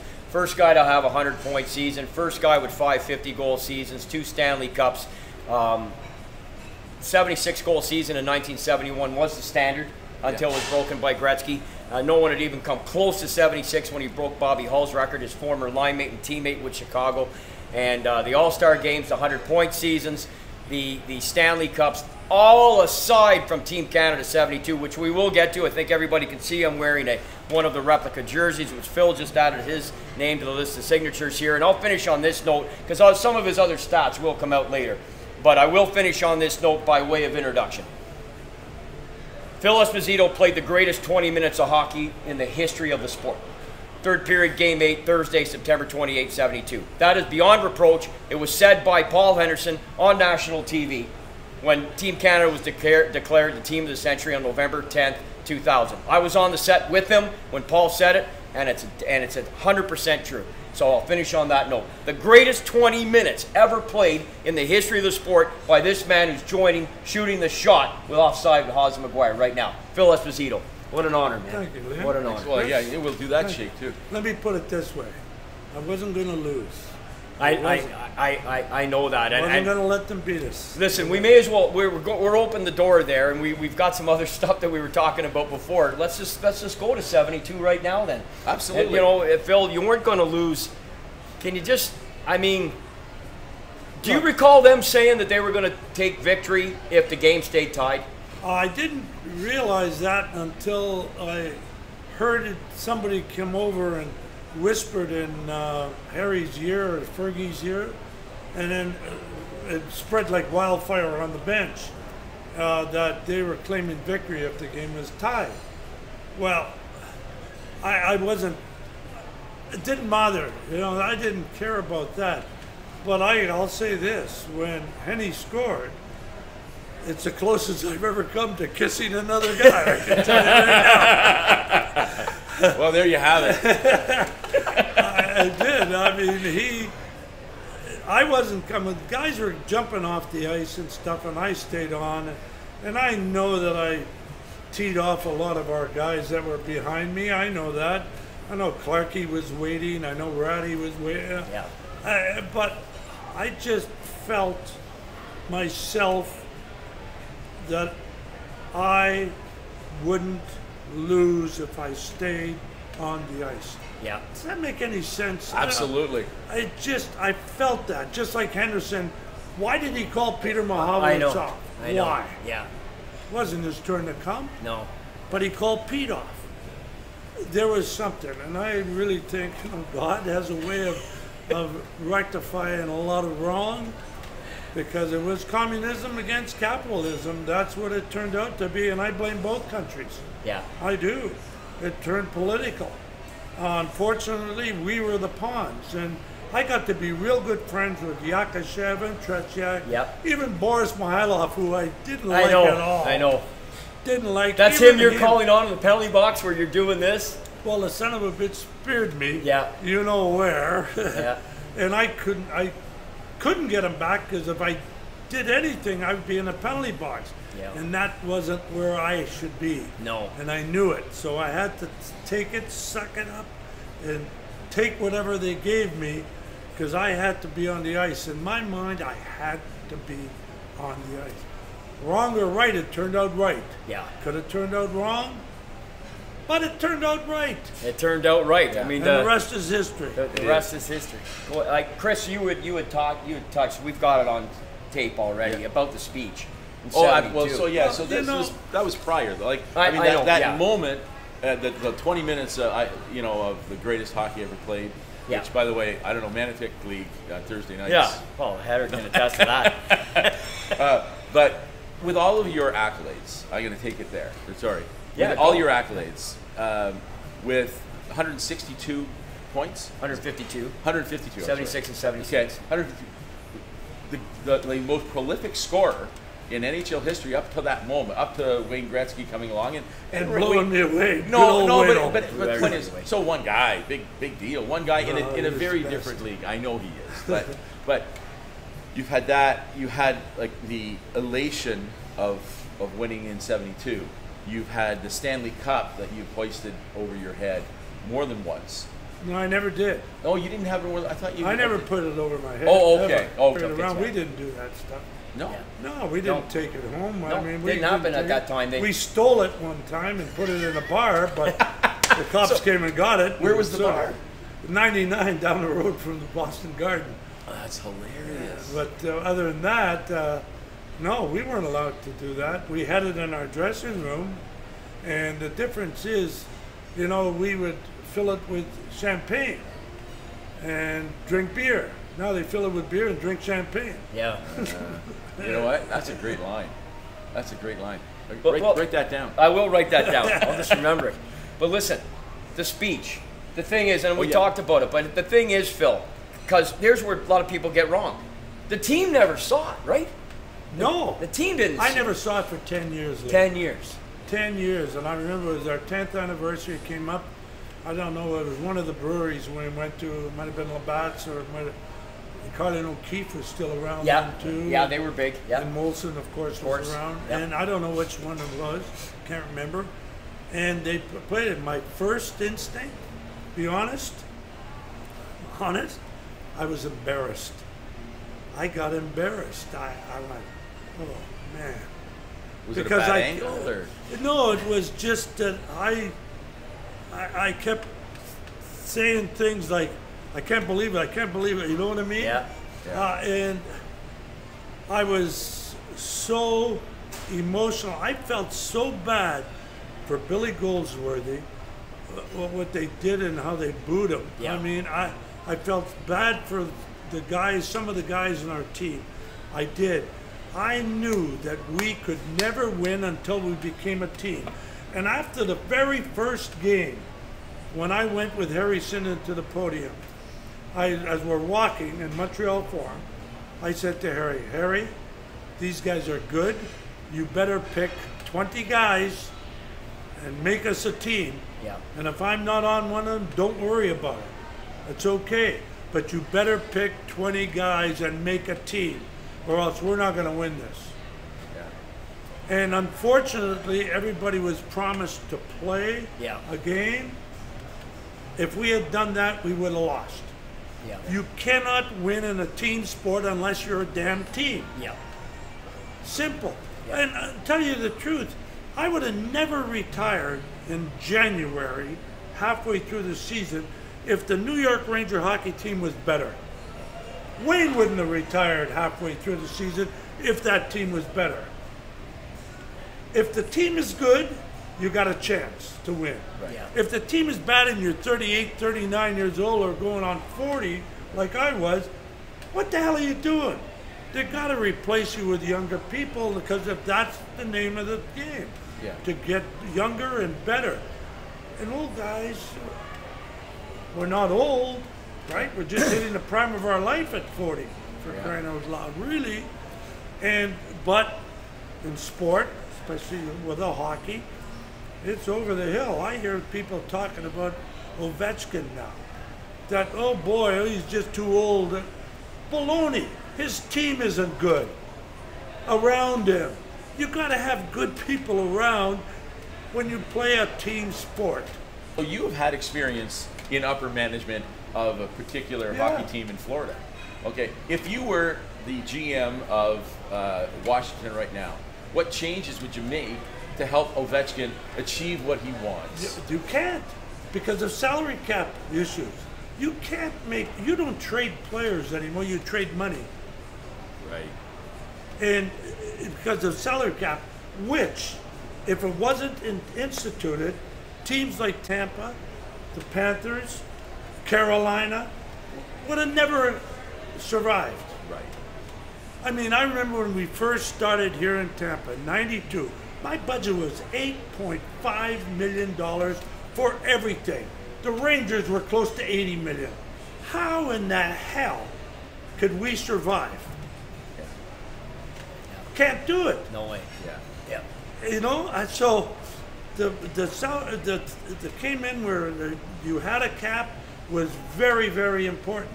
The problem is, guys will go for the Stanley Cup now and trade first round picks and trade this to win now. Right. Because let's face it, a general manager or coach doesn't have a long shelf life.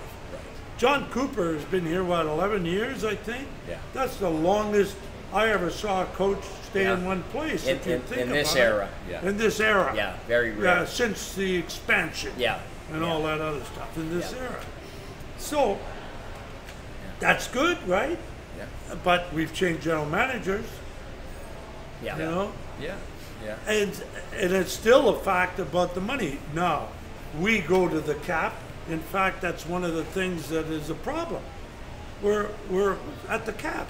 Like Toronto, they've got 5 guys that are going to be around $60 million next year. How in the hell at 85 million, 25 million more, or 87 is it going to? I think it's going up 4 million. It's going to go to 86 and change. 86 and change. Yeah. How do you $26 million for the rest of the team? I know. There's no way. How do you do it? You can't. You can't win the cup. I don't care who the that. hell the general manager is. No. I'll be honest, Phil, I'm going to double shift. Phil did. You know what? No, you do it. You go down to 3 players and 5 defensemen like we used to play, and you pay the son of a bitches, and you keep on going. Well, that's another way, you know. So But you can't do that because of the Players Association. Wow, Excuse me, the union now. Yeah. Which Well, I'm against. that's a whole other. I mean, you got a situation now with the salary cap where in some instances you can't even dress a full lineup. You have to play a player short. That's already happened 2 or 3 times this year. And you can't even get emergency recall till you play a player short. It's all convoluted. The panic of not having 6 defensemen and 4 lines is ridiculous. I know. In my estimation. Yeah. And people, when I say that to people that are in the game now, you're the old school. You bet your sweet bit by it. Yeah. I mean, we played with 3 lines for the temp. I averaged probably almost 35 to 40 minutes a game. Bobby Orr probably played over 40 minutes a game. I know. No doubt. And look at the success. Yeah. So did Dennis Potvin. Yeah. Even in that era, you know? Yeah. So come on. I'm still going. Scotty routinely double shifted LaFleur in the late 70s. I mean, he got a ton of ice. If you're paying a guy $13, $14 million, he better be playing and he better be producing. Yeah. And this 20-minute rule, I don't understand it. Yeah. Oh, 20 minutes. Oh, he's playing 20 minutes. He's got to be tired. Yeah. Tired after 20 minutes? Since when? I know. They're supposed to be in the greatest shape I know. of all time. I know. They look good on the beach. They do. Now, we didn't look so good. In fact, when I laid on the beach, people wanted to harpoon me. Hold on. But I get last. I got to go back to 72. We can't just skate Let over. me- I got Phil. Hold on. Just one question. Yeah. You're fixated on 72? Ed? No, but we opened the door. We did open the door. Yeah. I'm just saying. Just saying. It's like, you know what? Am I fixated? Yeah. You're fixated. I just want to point that out. Yeah, but look who we got here. Yeah. So, oh no, I know. yeah. Oh no, I absolutely. Yeah. Yeah. We got to do a couple things. Liam's Phil. gonna ask you some questions about 1970. Really? Is he going to do it again, Chris? Here we go. No, listen. You've already said some things. A lot of emotion. Do you have any hard feelings towards Hadfield, Gouvernement, Martin, and Perrault? Absolutely not. If I wasn't playing, I wouldn't have stayed either. Yeah. I wouldn't have stayed in Russia. Yeah. I can't believe guys like Bobby Yeah. and Wayne Cashman with that tongue. With the tongue, yeah. Holy crap, man. Yeah. I would have been long gone. People hated me, too bad. Yeah. I'm not staying in that godforsaken country back in 1972. Yeah. Now, I've been back there. Yeah. On 2012, I went back for the 40th anniversary. I was reluctant to do it. Yeah. I didn't want to do it. My brother wouldn't go near it. I sat right across from Putin at the luncheon. And I looked him right in the eye, this guy. I did. And he asked me one question. Why weren't you embarrassed when you fell on your butt? No, he didn't say butt. He said ass, okay? Yeah. And I went, You can either laugh about it or cry about it, Yeah. and I chose to laugh about Yeah. it. You did the great thing like this. And everybody. And he says, if it were me, through the interpreter, although he Yeah, understood everything, Yeah. he said, I would have buried my head in the ice like an ostrich. And I looked at him, I said, that was you, not me. Yeah. And I've seen him play, and he should bury his head. I played against him. I wouldn't let him score. The guys, Casatonov said, you got to let the president score. I said, like hell I'm going to let him score. I went behind him, picked up the stick. Good for you. I did. That's awesome. I call him rootin' tootin' pootin'. He laughed. I liked the man at that time. He was okay. He looked me in the eyes. He had a twinkle in his eyes. Now when I see him on television, it doesn't look like the same human being. No. He doesn't look like this, and that's why I haven't gone back. Yeah. In fact, my let me show you. This is my space saver on your phone. Oh yeah, yeah. Look. Okay. Yep. Yeah, do it to this one, and they'll see it better. Right here. 1 minute. Let me. Yep. That's my thing, and that's in Red Square in 2018. No way. Wow. We used to go there and play It's hockey. now my screensaver, by the way. We used to play on Red Square. Yakashev and I would, because it was like 300 feet long. Yeah. We'd stand at the red line waiting, going, guys, come on. Yaki and I, it was funny.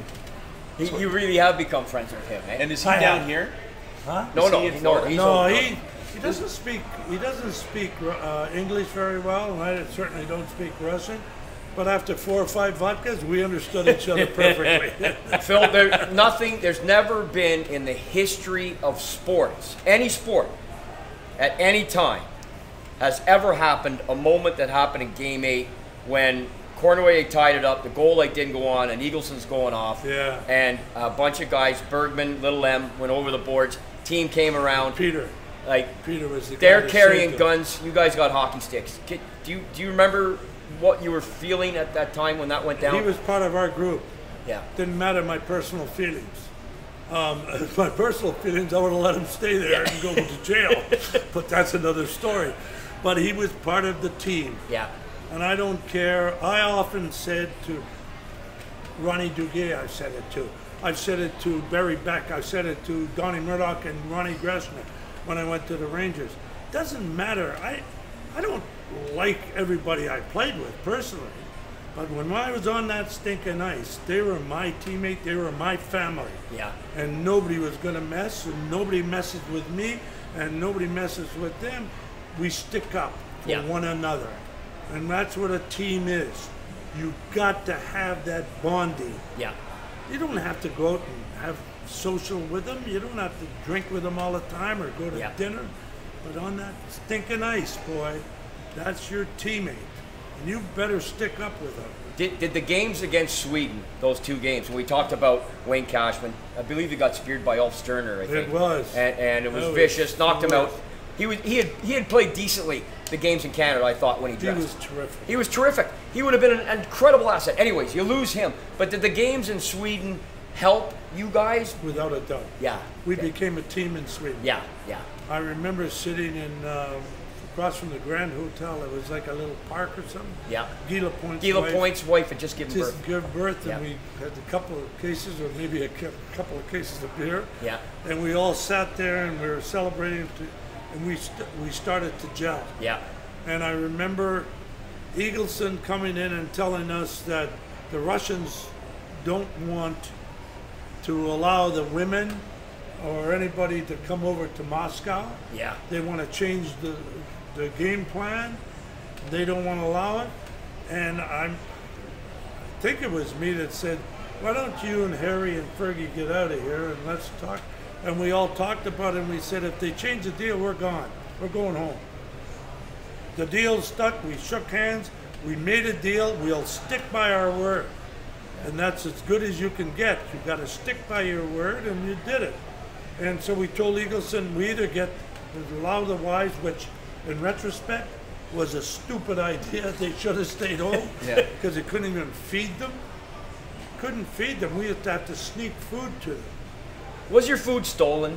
Absolutely. Your beer stolen? The beer really pissed us off. It really did. But that's another story. But they did. It was taken. I mean, I ate horse meat, blackbird. I remember that. Holy crap, I couldn't believe that. And look, I lost 14 pounds over that. Really? Wow. Jesus. I weighed 228, 229 when I was playing over there. When I got back, I was about 214, 212. I'm on the next plane. Not anymore. No. Trust me. They are more capitalistic now than... It's changed. Yeah. They're New York on steroids. Really? Moscow.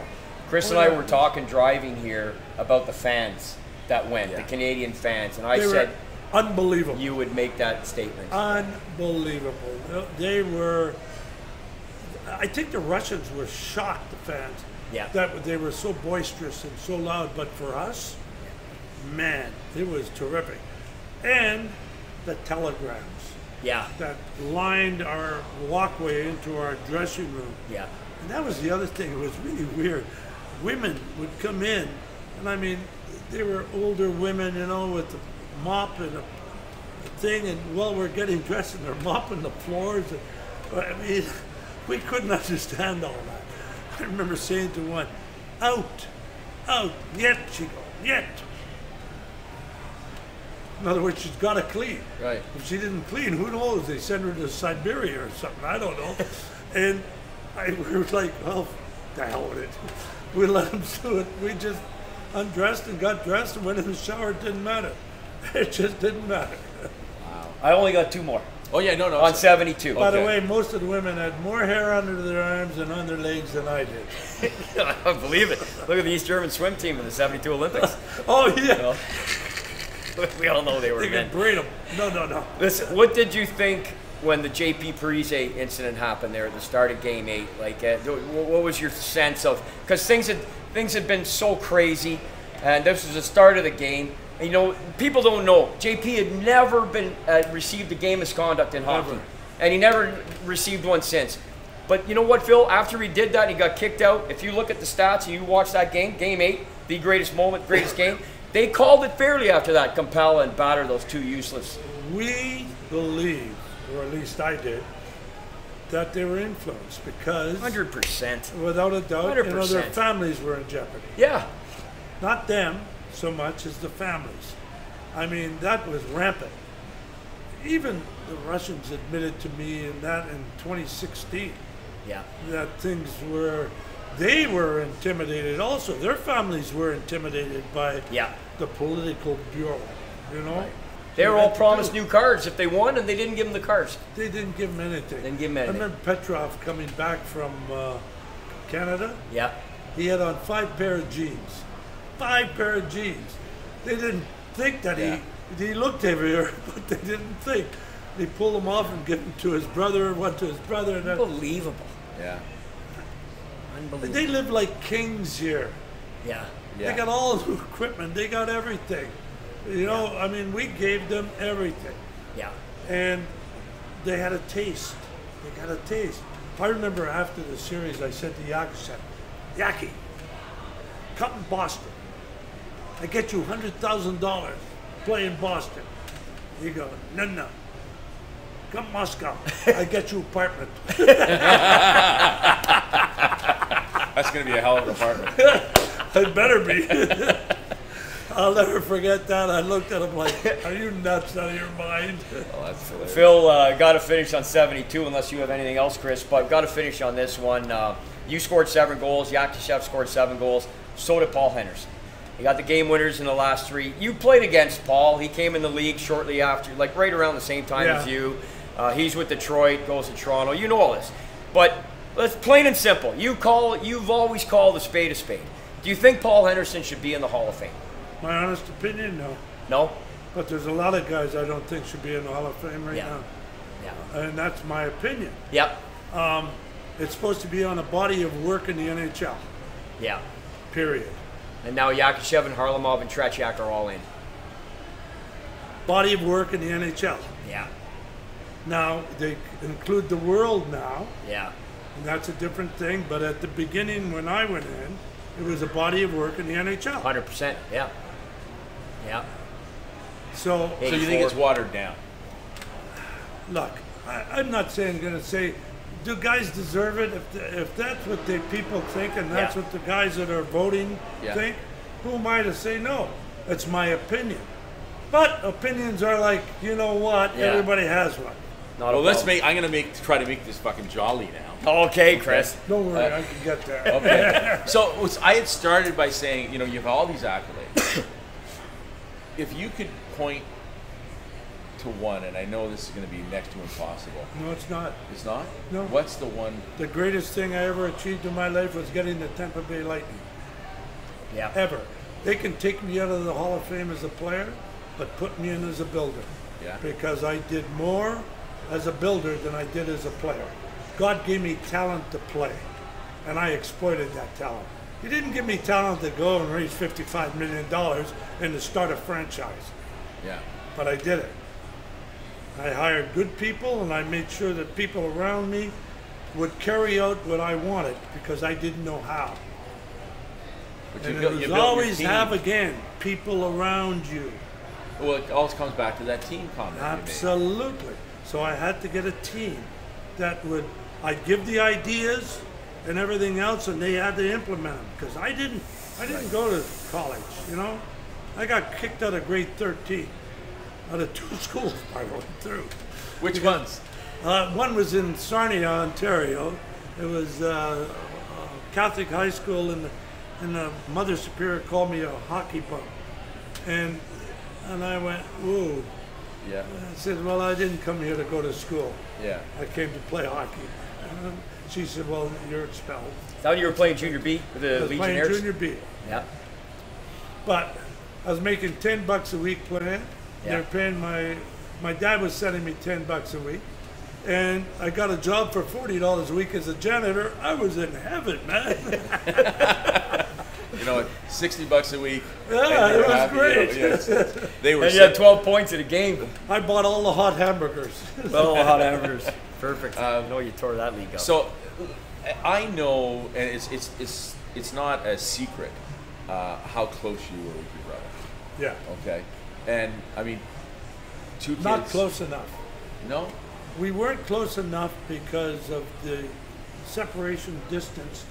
Tony would come back to the Sioux, and Tony became an American citizen in '80 to play for Team USA. Team USA Yep. for some reason. I forgot what the reason. Like the It 81 wasn't Canada Olympic. Cup, I believe. Yeah, I think that's what it was. Yeah, for. Okay. And I never did. And I never gave up my citizen. I didn't give up. I just got I got an American passport, and I'm dual citizen.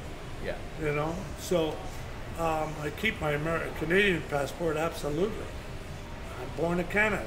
I'm a Canadian. You can't take that. You can't deny that. And I keep telling people that when they say, I'm an Italian American. I say, where were you born? Best thing, I'm signing autographs in Chicago one time. This guy comes up and he said, it was a black dude, and he says, you signed for a brother? I said, sure. He says, where were you born? He says, Chicago. I said, so you're an American? He said, I'm African American. I said, where were you born? He said, Chicago. So you're born in USA, right? He said, yeah. I said, so you're an American African? He said, no, I'm African American. I said, where were you born? Yeah, The yeah, guy should be looked at first. me and he goes, I never thought about that. Politicians don't think about it either.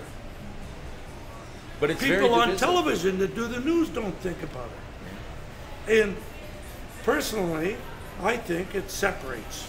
Absolutely. Yeah. It separates. Because you've got to be proud of from where you were born. Your ancestors, sure, you can have some pride with that, but do I know anybody in Italy? No. Nobody. Okay. Yeah. So you're I'm responsible sorry. for, indirectly, for Wayne Gretzky wearing 99. How? Because I wore 77? Yeah. Yeah, but he was wearing 99 in the WHA, wasn't he? No. No. No, he was in the Sioux. Yeah. Playing in the Sioux, wearing remember. 14 and 12. I mean, even when you went to the Rangers, because you couldn't get 7, right? Yeah. Because of Gilbert. Yeah, Fergie actually came up with it. I mean, I was wearing 12, I think. Yeah. And then John and I, Fergie and I had a little bit of a relationship because of 72. Yeah. Yeah. And I really liked John. Yeah. I liked him a lot. And we got along. Like, he took me with him to Winnipeg to get Anders, Hedberg, and Nielsen. Right. Okay. Yeah. Bolton, Yeah. you know, and I went with him. And, but there was a special thing because of Team Canada. Yeah. I said the same thing to Harry Sinden when he traded me, and then he never called me to tell me. It hurt me. Yeah. It hurt me that he didn't tell me. He made Don Cherry tell me. And that bothered me, boy. That bothered me big time. Because honestly, Harry owed me a phone call For sure. to tell me Yeah. that I got traded. Yeah.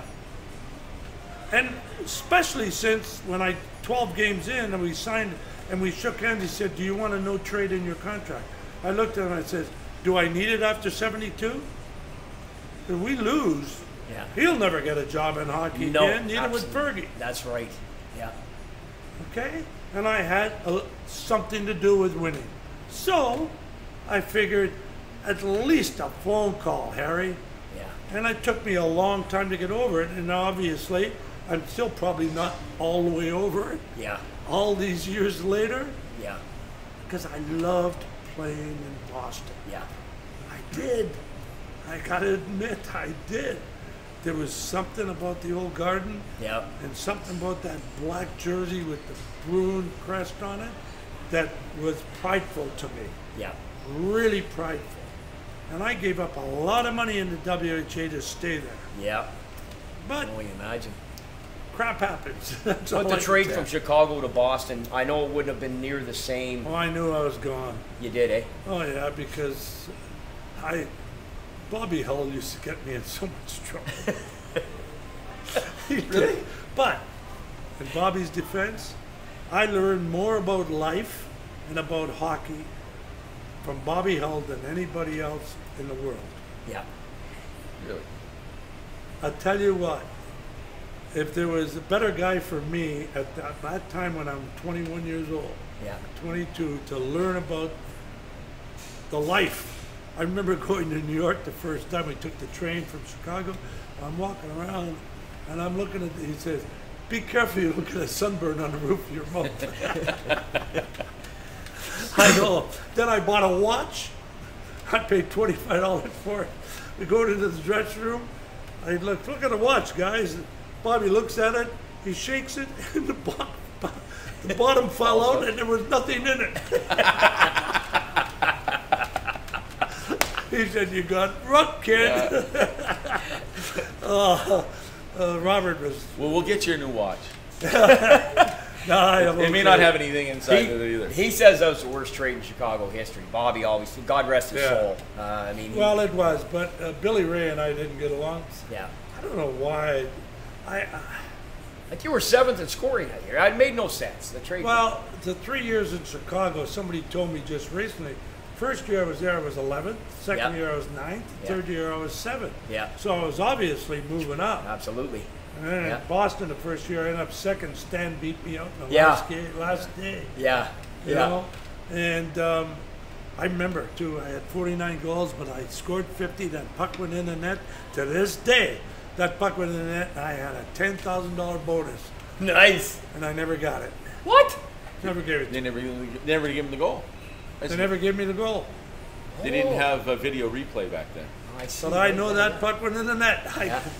see it right now. I'm thinking about it. But, Oh, it's 68. Yeah. you know, those were days back then. Yeah. You know? But look, I am so blessed with being able to sit with guys like you and talk about this sort of stuff, and it gets my memory jogging, you know what Yeah. I mean? Yeah. And I like that because I remember things from way back when, and I remember some of the stories that we can't even say on. Well, on actually, this. that's what I want to take you No, to no, that you direction. can't do that. No, so I have a way of doing. We can edit all that stuff out. Oh, sure you do. No. You're giving him the big wink. Nice try, Chris. No. What I was going to say is that the Tampa Bay establishment was your greatest success, Without a doubt. So, throughout that, tell me some of the challenges that you've had in that you feel great about. Like, I mean, I know that all of the raising money. In the and all first that place, stuff, it cost me a divorce. Cost me every penny that I ever had in the world. Every penny. I was flat busted. Eagleson tried to screw me big time. I had more, and a guy named David Lefevre tried to screw me. A guy named George Steinbrenner tried to screw me. And I fought them all off. And believe me, it was a fight to the finish. But I was content on being here. If I had to, I'd go sell cars on Florida Avenue. But I wasn't leaving Tampa Bay. I wasn't. And this is the place I wanted to be and retire here and live here for the rest of my life. I was sick and tired of the Northeast, sick and tired of the cold, and I didn't want any more part of it. And I wanted to put this team here. I was on the marketing committee as a player, and I was on the marketing committee as a general manager. I knew they wanted to expand, but they told me to stay away from Texas. I told Johnny Ziegler, I don't want to go to Texas. See, I didn't know Minnesota the next year moved to Dallas. Yeah. See, that deal was already been in process. yeah. You know what I mean? So I didn't know that, but I wanted Florida. I wanted Florida. I went to Orlando, they threw me out. because they had basketball. Went to Miami because they had buildings. They had buildings. Yeah. Miami threw me out, basketball. Then I met a guy named Henry Paul. Henry Paul's father was Gabe Paul, who was president of the Yankees, Cleveland Indians, baseball guy. Okay. Tried to bring baseball here early on. I met with him, had met Henry, and Henry's an attorney, and maybe one of the only attorneys I really like. No offense to the rest of the attorneys, but I don't know. At the end of this meeting I had with him, I looked at him in the eye, and I, just like I'm doing to you, Chris, and I said, "You think hockey could survive in this market?" He said, "Well, we love football, we love car crashes, we love boxing, and we love wrestling. Seems to me you got it all in hockey." And I went, "I'm going for it. Are you with me?" We shook hands, never had a piece of paper. We're still partners. Wow. That's amazing. Wow. And is he still around?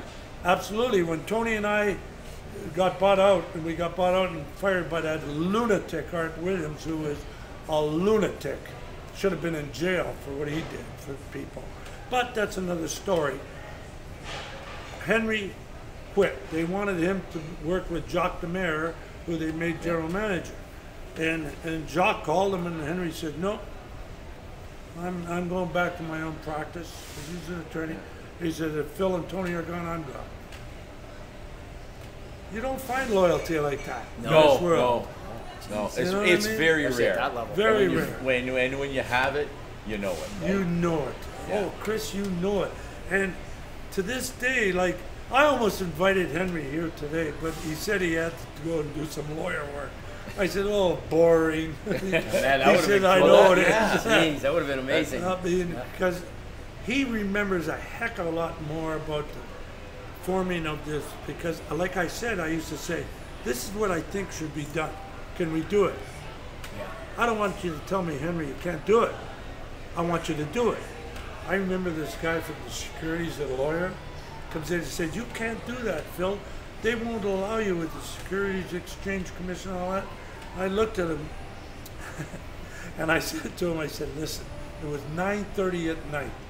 Okay, we had been there all day." And I said, "If you don't get it done, don't come back, because if you do, I'm going to throw you through the window.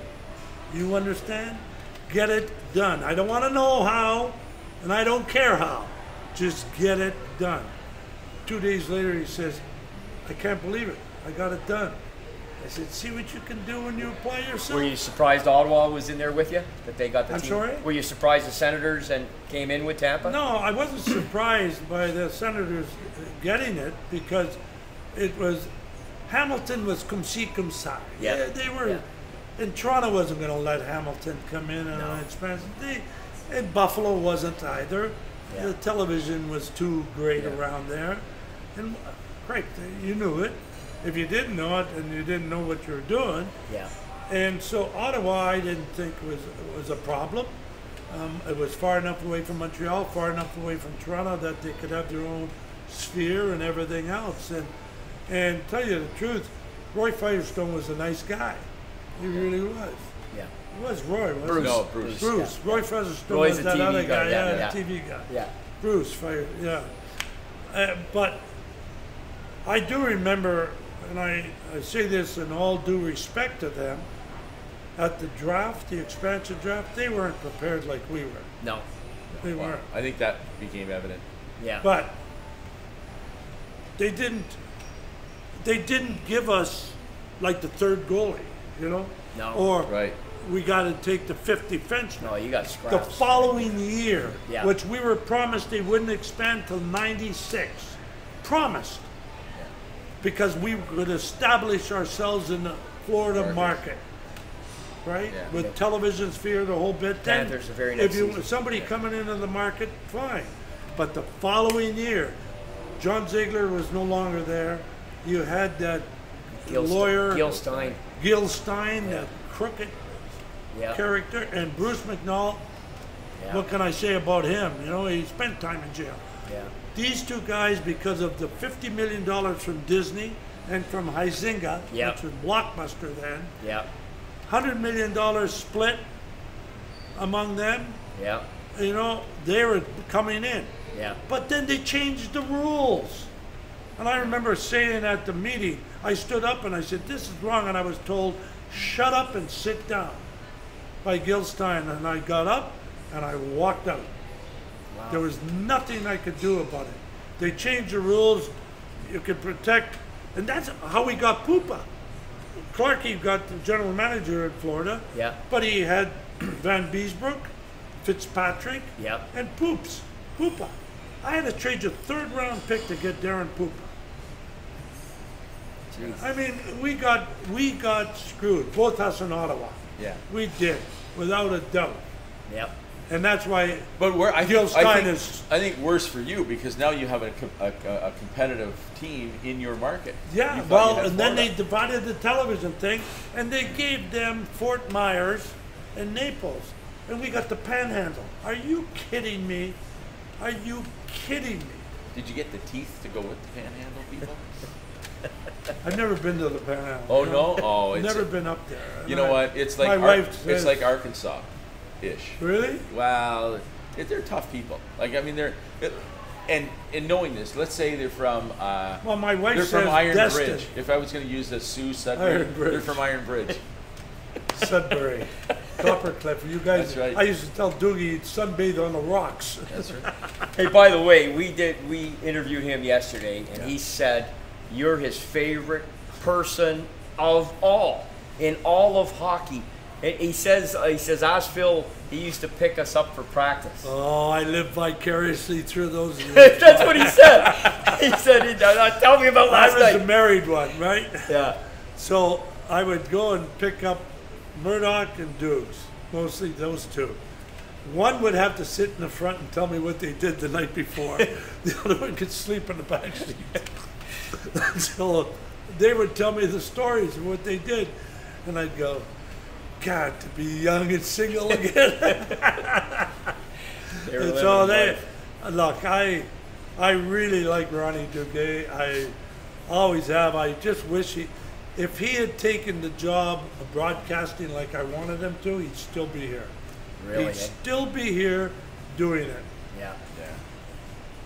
But you never know in life, right? Well, Yeah. He's doing okay. yeah. Oh Absolutely, yeah, you know. he's doing all right. We were at his Looks home good. yesterday. He looks good. Yeah. He he's, looks terrific. He yeah. always has, though. Yeah. Yeah. He's He staying on always top has. of his game. He's still actively involved publicly anyway. He's still out doing lots, even though he's he not on does TV. a lot. Yeah. Dukes is a special person. Yeah. He really is. And he came to all my golf tournaments when I was doing this charity for actually sled hockey players. We did Okay. it for Yeah. Wounded Warriors. Yeah. And I did raised a lot of money for that. In fact, I took a sled hockey team up to Toronto Oh yeah. during the Canada Cup, the last Canada Cup, and they had a Northern Ontario sled hockey team play against our guys Okay. and our girls, because the girls were on it too. You ever sit in one of those? I have. I have not. Yeah, I did. That's not easy. It's unbelievably tough. It's Unbelievably unreal tough. how sore and tired your arms get Your arms. trying to pick on the Yeah. ice. And you Get don't that goal. realize how much your Yeah. legs need. I know, because you're strapped Oh. in there. Yeah. Well, no, listen. That's how I play now. My legs don't go anyway. I'll just anecdotal. It's the other night. I got in a little tussle. Right. Yeah. I'm still playing. Okay. Oh, are you? Oh Good yeah, for I you. play in Good for three you. different leagues. So I'm playing and a lot of younger guys, right? And so I use my ass a little bit more than I used to. So we're going to the corner, and I just ask this guy out, and I pick up the puck, and he gets furious, okay, and he starts coming at me. We get into a little thing, and I said, "Listen, relax, buddy." I said I didn't even move my legs. He goes, "Yeah, you never do." And I thought, great carve. I was mad at the guy, but at the same time, I thought that was good. Good comeback. My brother used to say, and Bobby Taylor said the same thing. Johnny Busick, right? He used to say he got the fattest ass you ever saw in your life. When he stood in front of you, he blacked out everything. He was solid. Oof. Yeah. But I like that because then I was shooting. Listen, on that note, and I know we're winding down, Yeah. but we got to ask about the Stanley Cups with Boston. and like specifically Bobby Orr. Because Phil, you must get this all the time because you're one of the greatest of all time. You've been voted top 10. You're out. You're top 5 all time, top 6 all time. Bobby, you played with Bobby, your teammate. Can you share some insight of what it was like with Bobby Orr as a teammate and those Bruin Cup wins in '70 and '72? Well, Orr was without a doubt the greatest defenseman that ever played. I don't, you know, although he only played 8 years. Yeah, I mean, he had a couple injury seasons and it works out to 10 and change. The guy that did the operation, the first operation on him was a butcher. He was, it wasn't a butcher, I shouldn't call him that. He was just an ordinary practitioner guy, doctor that did those things. We didn't have specialists back then. Yeah. And it really screwed him up. Yeah. Right? Because I think about it. Bobby Orr could have played 20, 23 years like Ray Bork did, and Ray was good. Yeah. Don't get me wrong. But Bobby, there would be things that no one would ever touch as far as stats are concerned and everything else. Yeah. And quite frankly, the Stanley Cups would have kept on coming. Yeah. And I probably would have never got traded. Yeah. But they knew Bobby was leaving. And from what I understand, that Eagleson did not tell Orr that he was offered 10% of the Boston Bruins on a contract. And that was story. And sent him to Chicago. Why? Just for the cash. rumor is, because of Canada Cups. He needed Wirtzy, who was head of the committee. Head of the board of directors. Board of directors, Yeah. excuse me, thank you. And he needed him to get these Canada Cups going, which were fine, but he sacrificed Bobby. And that's why Orr, and I'm telling you, you know the solid goal pucks. We got solid goal pucks, 4 of us. Me, Haji, Busick, and Bobby. Okay, for scoring 100 points. It's the second time I had done it, but 4 of us were in that. Yep. There were 6 of us in the top 10 in scoring I know. that year. Crazy. Okay? Yeah. So we got these solid gold pucks. I had a Russian offer me $750,000 for it, and I said, I can't sell it to a Russian. There's no freaking way I could ever sell it to a Russian. Yeah. I can't do it. Yeah. But I've been thinking about it lately. Kenny Hodge and I have ours. Bobby gave his to Eagleson way back when. Wow. Johnny Busick sold his way back then. Yeah. And don't know where it is, but there's Kenny Hodge and I still have ours. And I was thinking, if I don't do something with it, I give it to my daughter, she's just going to sell it. I mean, what's she going to do with it? Well, maybe the Hockey Hall of Fame will buy it. I just I'm an optimist. Not a hope in I'm an hell. optimistic kind of guy. They almost buy nothing. They expect these guys to give. They want me to give it to them. Yeah. And I'm not going to do that. Yeah, no, nor should you. Absolutely. So, No, Phil, are you suggesting? I will hold it for you. You're suggesting you may sell it? You're thinking of selling it? Absolutely. Yeah. It's 14 karat solid gold. Yeah. Because, 18 karat is too soft to mold and all this stuff. But it's solid gold. Kenny Hodge has his too. Yeah. And you guys are going to We're going to see Kenny next. Yeah. And he may, well, I have mine in a safety deposit box, but I don't know whether Kenny has it around. But it's, the thing is, I couldn't get a Canadian interested in it. And I see this, either a person in Boston, because it has the Bruins. Oh, okay, yeah, it's got the Bruins logo on And it. it's got a nice cover and all this other stuff. But I just couldn't think of myself to sell it to a Russian. Oh no, I absolutely. Well, they're filling their Hall of Fame over there. Are they? They were. Oh, they were. I don't know whether they're still doing it. It's on the 4th or 5th ring, where they built the rink where they had the World Cup or something one time years ago. Oh, well, they had the Olympics in 2014. We're in Sochi. Okay, it wasn't Sochi. No. Okay. This No, I is think on, they think in like the 50s. Moscow's Moscow's in rings. Okay, yes, Okay? yes. This is on the 4th ring, I think, outside of Moscow. Okay. And they built this big rink, Yeah. and they were building a Hall of Fame there. Okay. And they asked me if I would donate some stuff, and they thought about the gold puck. And I said, I'm not donating anything. Yeah. You want to pay for it? And he said, how much you want? Now, first I said $1 million. Never hurts to ask, right? Yeah. And then somebody came up with around 750, and I'm thinking, do I want to give it to them? No, I don't think so. No offense to them. Yeah. They're good people. The people are terrific. But listen, it should Politics are- stay home, whether that be. It should you be know, Canada. Yeah, absolutely. There's got to be somebody in the Sioux who's got money. Are you kidding? Please, are you kidding? There in Canada, really, I mean, there are a few people, I suppose, that do that, but I'm not. Haji and I were both talking about it. Then I said maybe we give 2 for 1. You know, get one price. I told Kenny, Yeah. I said, but I'm taking more than you. I am. Well, That's it. This, You're Phil Esposito. well, He's- you know he's what? a hell of a player. I'll too. tell you right now, I don't have the money, Okay. but I would be, if I had the money, if I win the lottery, I will personally, with a bag of whatever currency you Doesn't matter. want. It's I all would- my money for my daughters anyway. My 2 daughters. Well, you know are what? left. I'll tell you, it would be. I mean, think about it. I'm fine. I'm gonna be 82. I mean, Jesus, you know.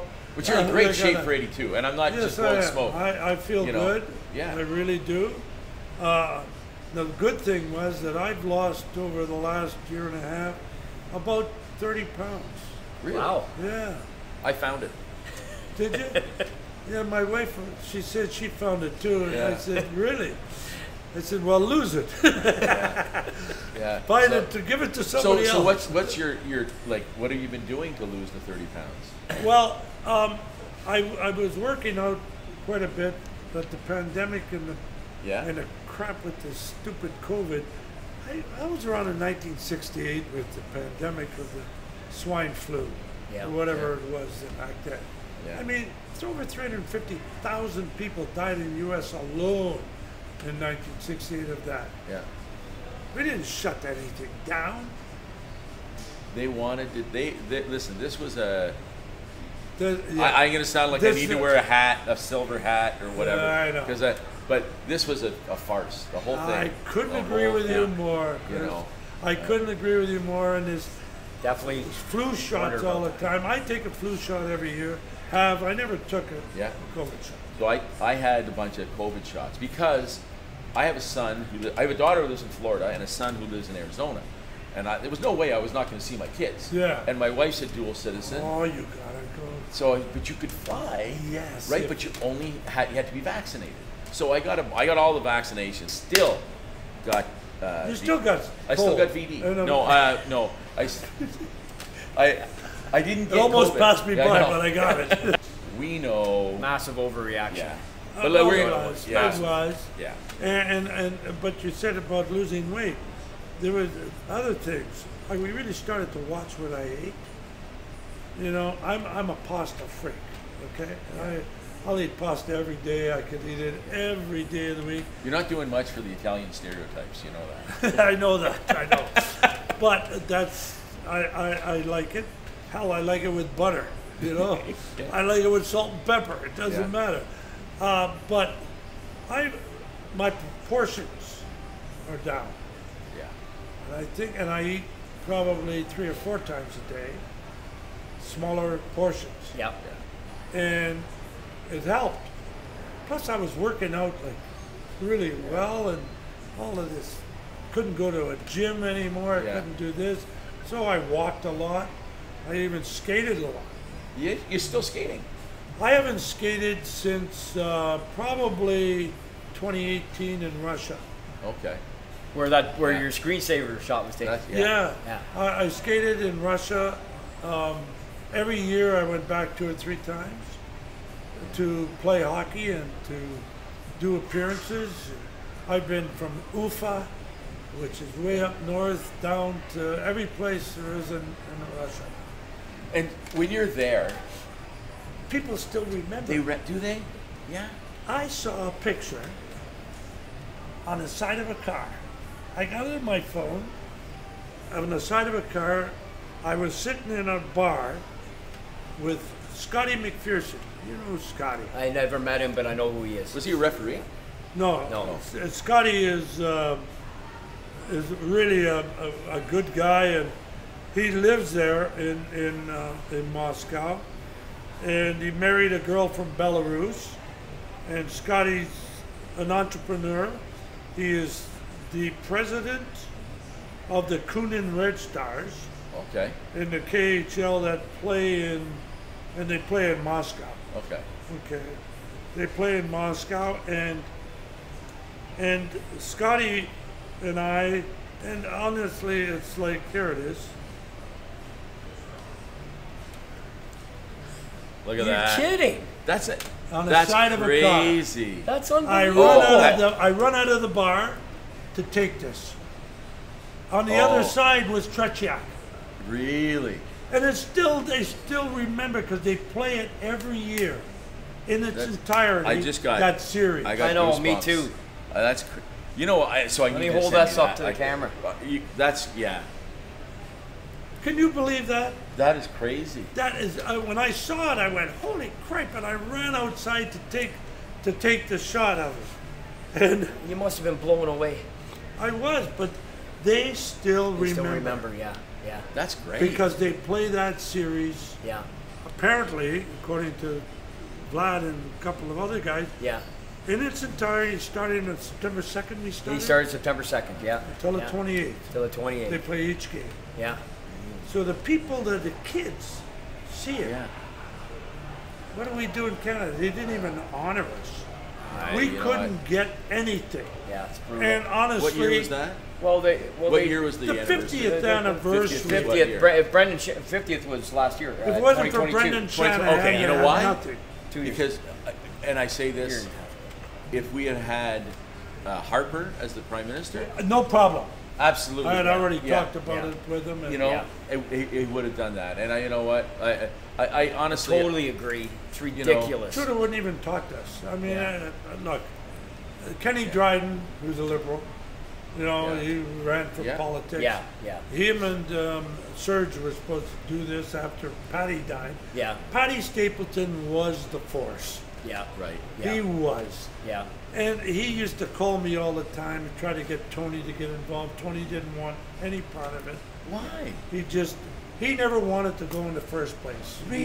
And he never forgave me for it. I see, and I would have thought, you know, because I have brothers, and we've had the opportunity a couple of times, my brothers and I, to play together over the years, because there were age differences and stuff. But I would have thought that what a great be on the same team, and He didn't want to go. We had to give back all our money at the hockey school. Yeah. And we never ever got it back again. We lost it. We never got any money for our pension for 25 years.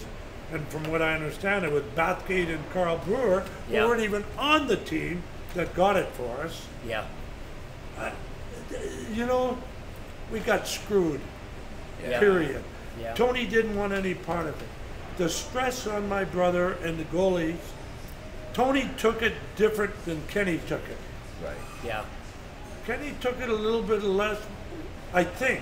Although, and Tony played that second game against Russia and Toronto. Yeah. Tony only had 8 shots the first period, 4 were breakaways. Yeah. Yeah. Yeah. You know, He played great. and he Yeah. took it. My brother, you couldn't talk to him before a game.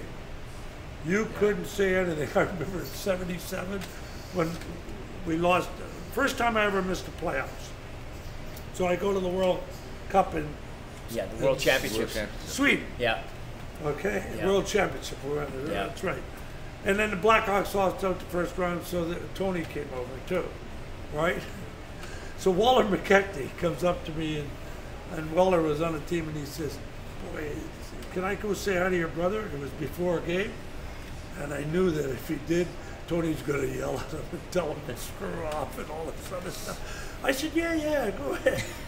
So he goes, "Hey, Tony, I'm Waller McKechnie." Tony said, "Who gives a shit? Get the hell out of here. Leave me alone." Waller comes back. He says, "What's going on?" I said, "Can't you see? David Game. He's focusing, man. Tony would focus on that game. You couldn't talk to him before the game. When we used to go into Chicago, I'd call him on the phone at home trying to bust him. When he came to Boston, I'd bust him. I took him out one night in Boston. We went to home at 5:30 in the morning. I remember this Copley Plaza, downtown Boston. Tony was bouncing off the wall as he's walking in. He shut us out the next night. About 35 shots we had, and he shut us out. He said, never the next night. It was 2 nights later that got me. Well, 73. I mean, Tony in 73 against you guys was unfreaking believable. Yeah. Like, look who you had. Dryden in 71, your brother in 73, and Bernie Perrant in 74. I know. You know? Well, yeah, those are the things. But if you without goaltending, I don't care. Yeah. You don't win. Yeah. Yeah. You Well, don't listen, win. Yeah. you know what? And I hate to do this. Like, at least for as far as the camera goes, we have to stop because we're going to run out of camera. I'm sorry. No. I know, Are I you get kidding? talked. One more No, thing. I One would more need thing. more cameras. One more thing. Okay. Do you remember your first goal in the NHL? Sure.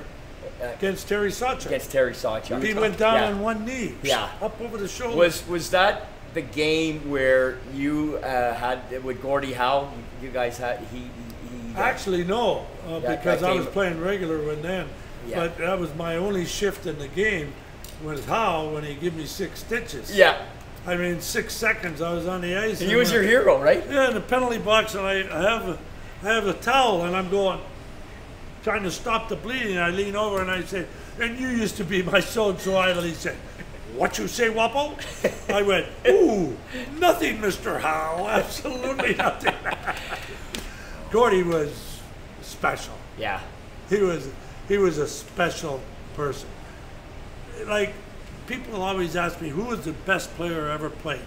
It's pretty hard to judge a goalie against a defenseman, Yeah. against a forward. Yeah. Yeah. Pretty hard. But Gordie could play all of them. Yeah. I believe he could play goal if he wanted to. Yeah. And so, in that respect, all around, Gordie, but how could you knock what Wayne did? I know. You can't. And how do you knock what Bobby Orr did? I know. With defense. Yeah. Even though there were other So guys how do you that came answer out, it? You know? Can you answer it? Do you? No, I say the best goalie I ever Yeah. played against was Terry Sawchuk. Yeah. The best defenseman was Orr. The best centerman or best forward I ever saw was Wayne Gretzky. Right.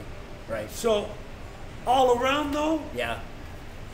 if I needed a guy to play defense, and then play wing, and then play center, Gordie. and maybe play goal, Yeah. it would be Gordie. Yeah. Fair Yeah. enough. Now I'm going to take How do this. you judge? Yeah. I'm going to bring this into a very deep journalistic question. Oh, that's bad. Okay. Let's say you're going out with the boys, and you go to a karaoke bar. Yeah. What's your go-to song?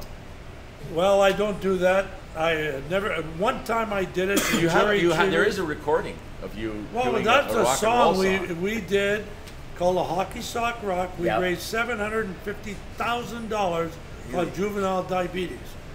Alan Thicke and another Canadian who won numerous Academy Awards, also Canadian, Yeah, he's yeah. Canadian. wrote the Hockey Sock Rock. Can't think of his name. Robin Thicke, who is a very famous person now, Yeah. had diabetes, juvenile diabetes. Okay. I remember sitting in Alan's home in Los Angeles with Robin Thicke bouncing him on my knee when he was like 2 or 3 years old, not even. Really? And we did this for Alan to raise awareness for juvenile diabetes, Okay. and $750,000. Now, I can tell you this, with the reverberators and all the background and all that other stuff, and the brandy I drank, I sounded like Frank Sinatra. And I mean, they could make you sound any way they wanted. And we did it. And I've gotten people laughing about it and everything else. And on the other side was Pardon My Misconduct Yeah. with Marcel and Charlie Simmer and Taylor. Yeah. Really? Yeah. No, they weren't even half as good as we were. Why? They never. You know what? Honestly, I didn't even know that. And It was for JDF, for Juvenile Day. Hey, let's be honest. It all stops and starts with "Honky Tonk Goose" by Johnny Bower. Yeah, that's right. There's the original. You know, as far as karaoke, I did do that one in London, Ontario training camp with Jerry Cheevers. we got on at Frankie Valley, oh pretty lady, and I pray, oh pretty lady. Really? We did that. That's yeah. it. There you go. We did that. We were drunker than hell. But we did it. Well, that's what you need to have. Yeah. Oh, that you know what? This has been fantastic, and I'm not gonna. So I'm gonna. I've enjoyed it. I'm gonna gush a little bit because, and as I told you before the start, you were my dad's favorite player of all time. Your dad had good taste. And he did, absolutely. You know, and no, but you know what? And you grow up, and watching you play hockey, and as a Bruins fan in that era, and as part of that, I mean, you know, this is. They always say never meet your heroes because you'll be disappointed. I have to say, not only have I not been disappointed, but I'm actually quite emotional about this. So I'm really quite. I don't know how I can say it. Well, you know what, Chris? That's all I can say is, you're editing this? Yeah, I'm gonna cut that out. Make sure I look good. That's all I'm saying. Well, listen, you look good. You look good. And Phil, Thanks, Liam. yeah, Thank and you, listen, buddy. thank you so Thank much, you, man. man. And thank you everybody for watching. This has been Offside with Hawes and Maguire. I'm Hawes. I'm Maguire. And that's Espo. There we go.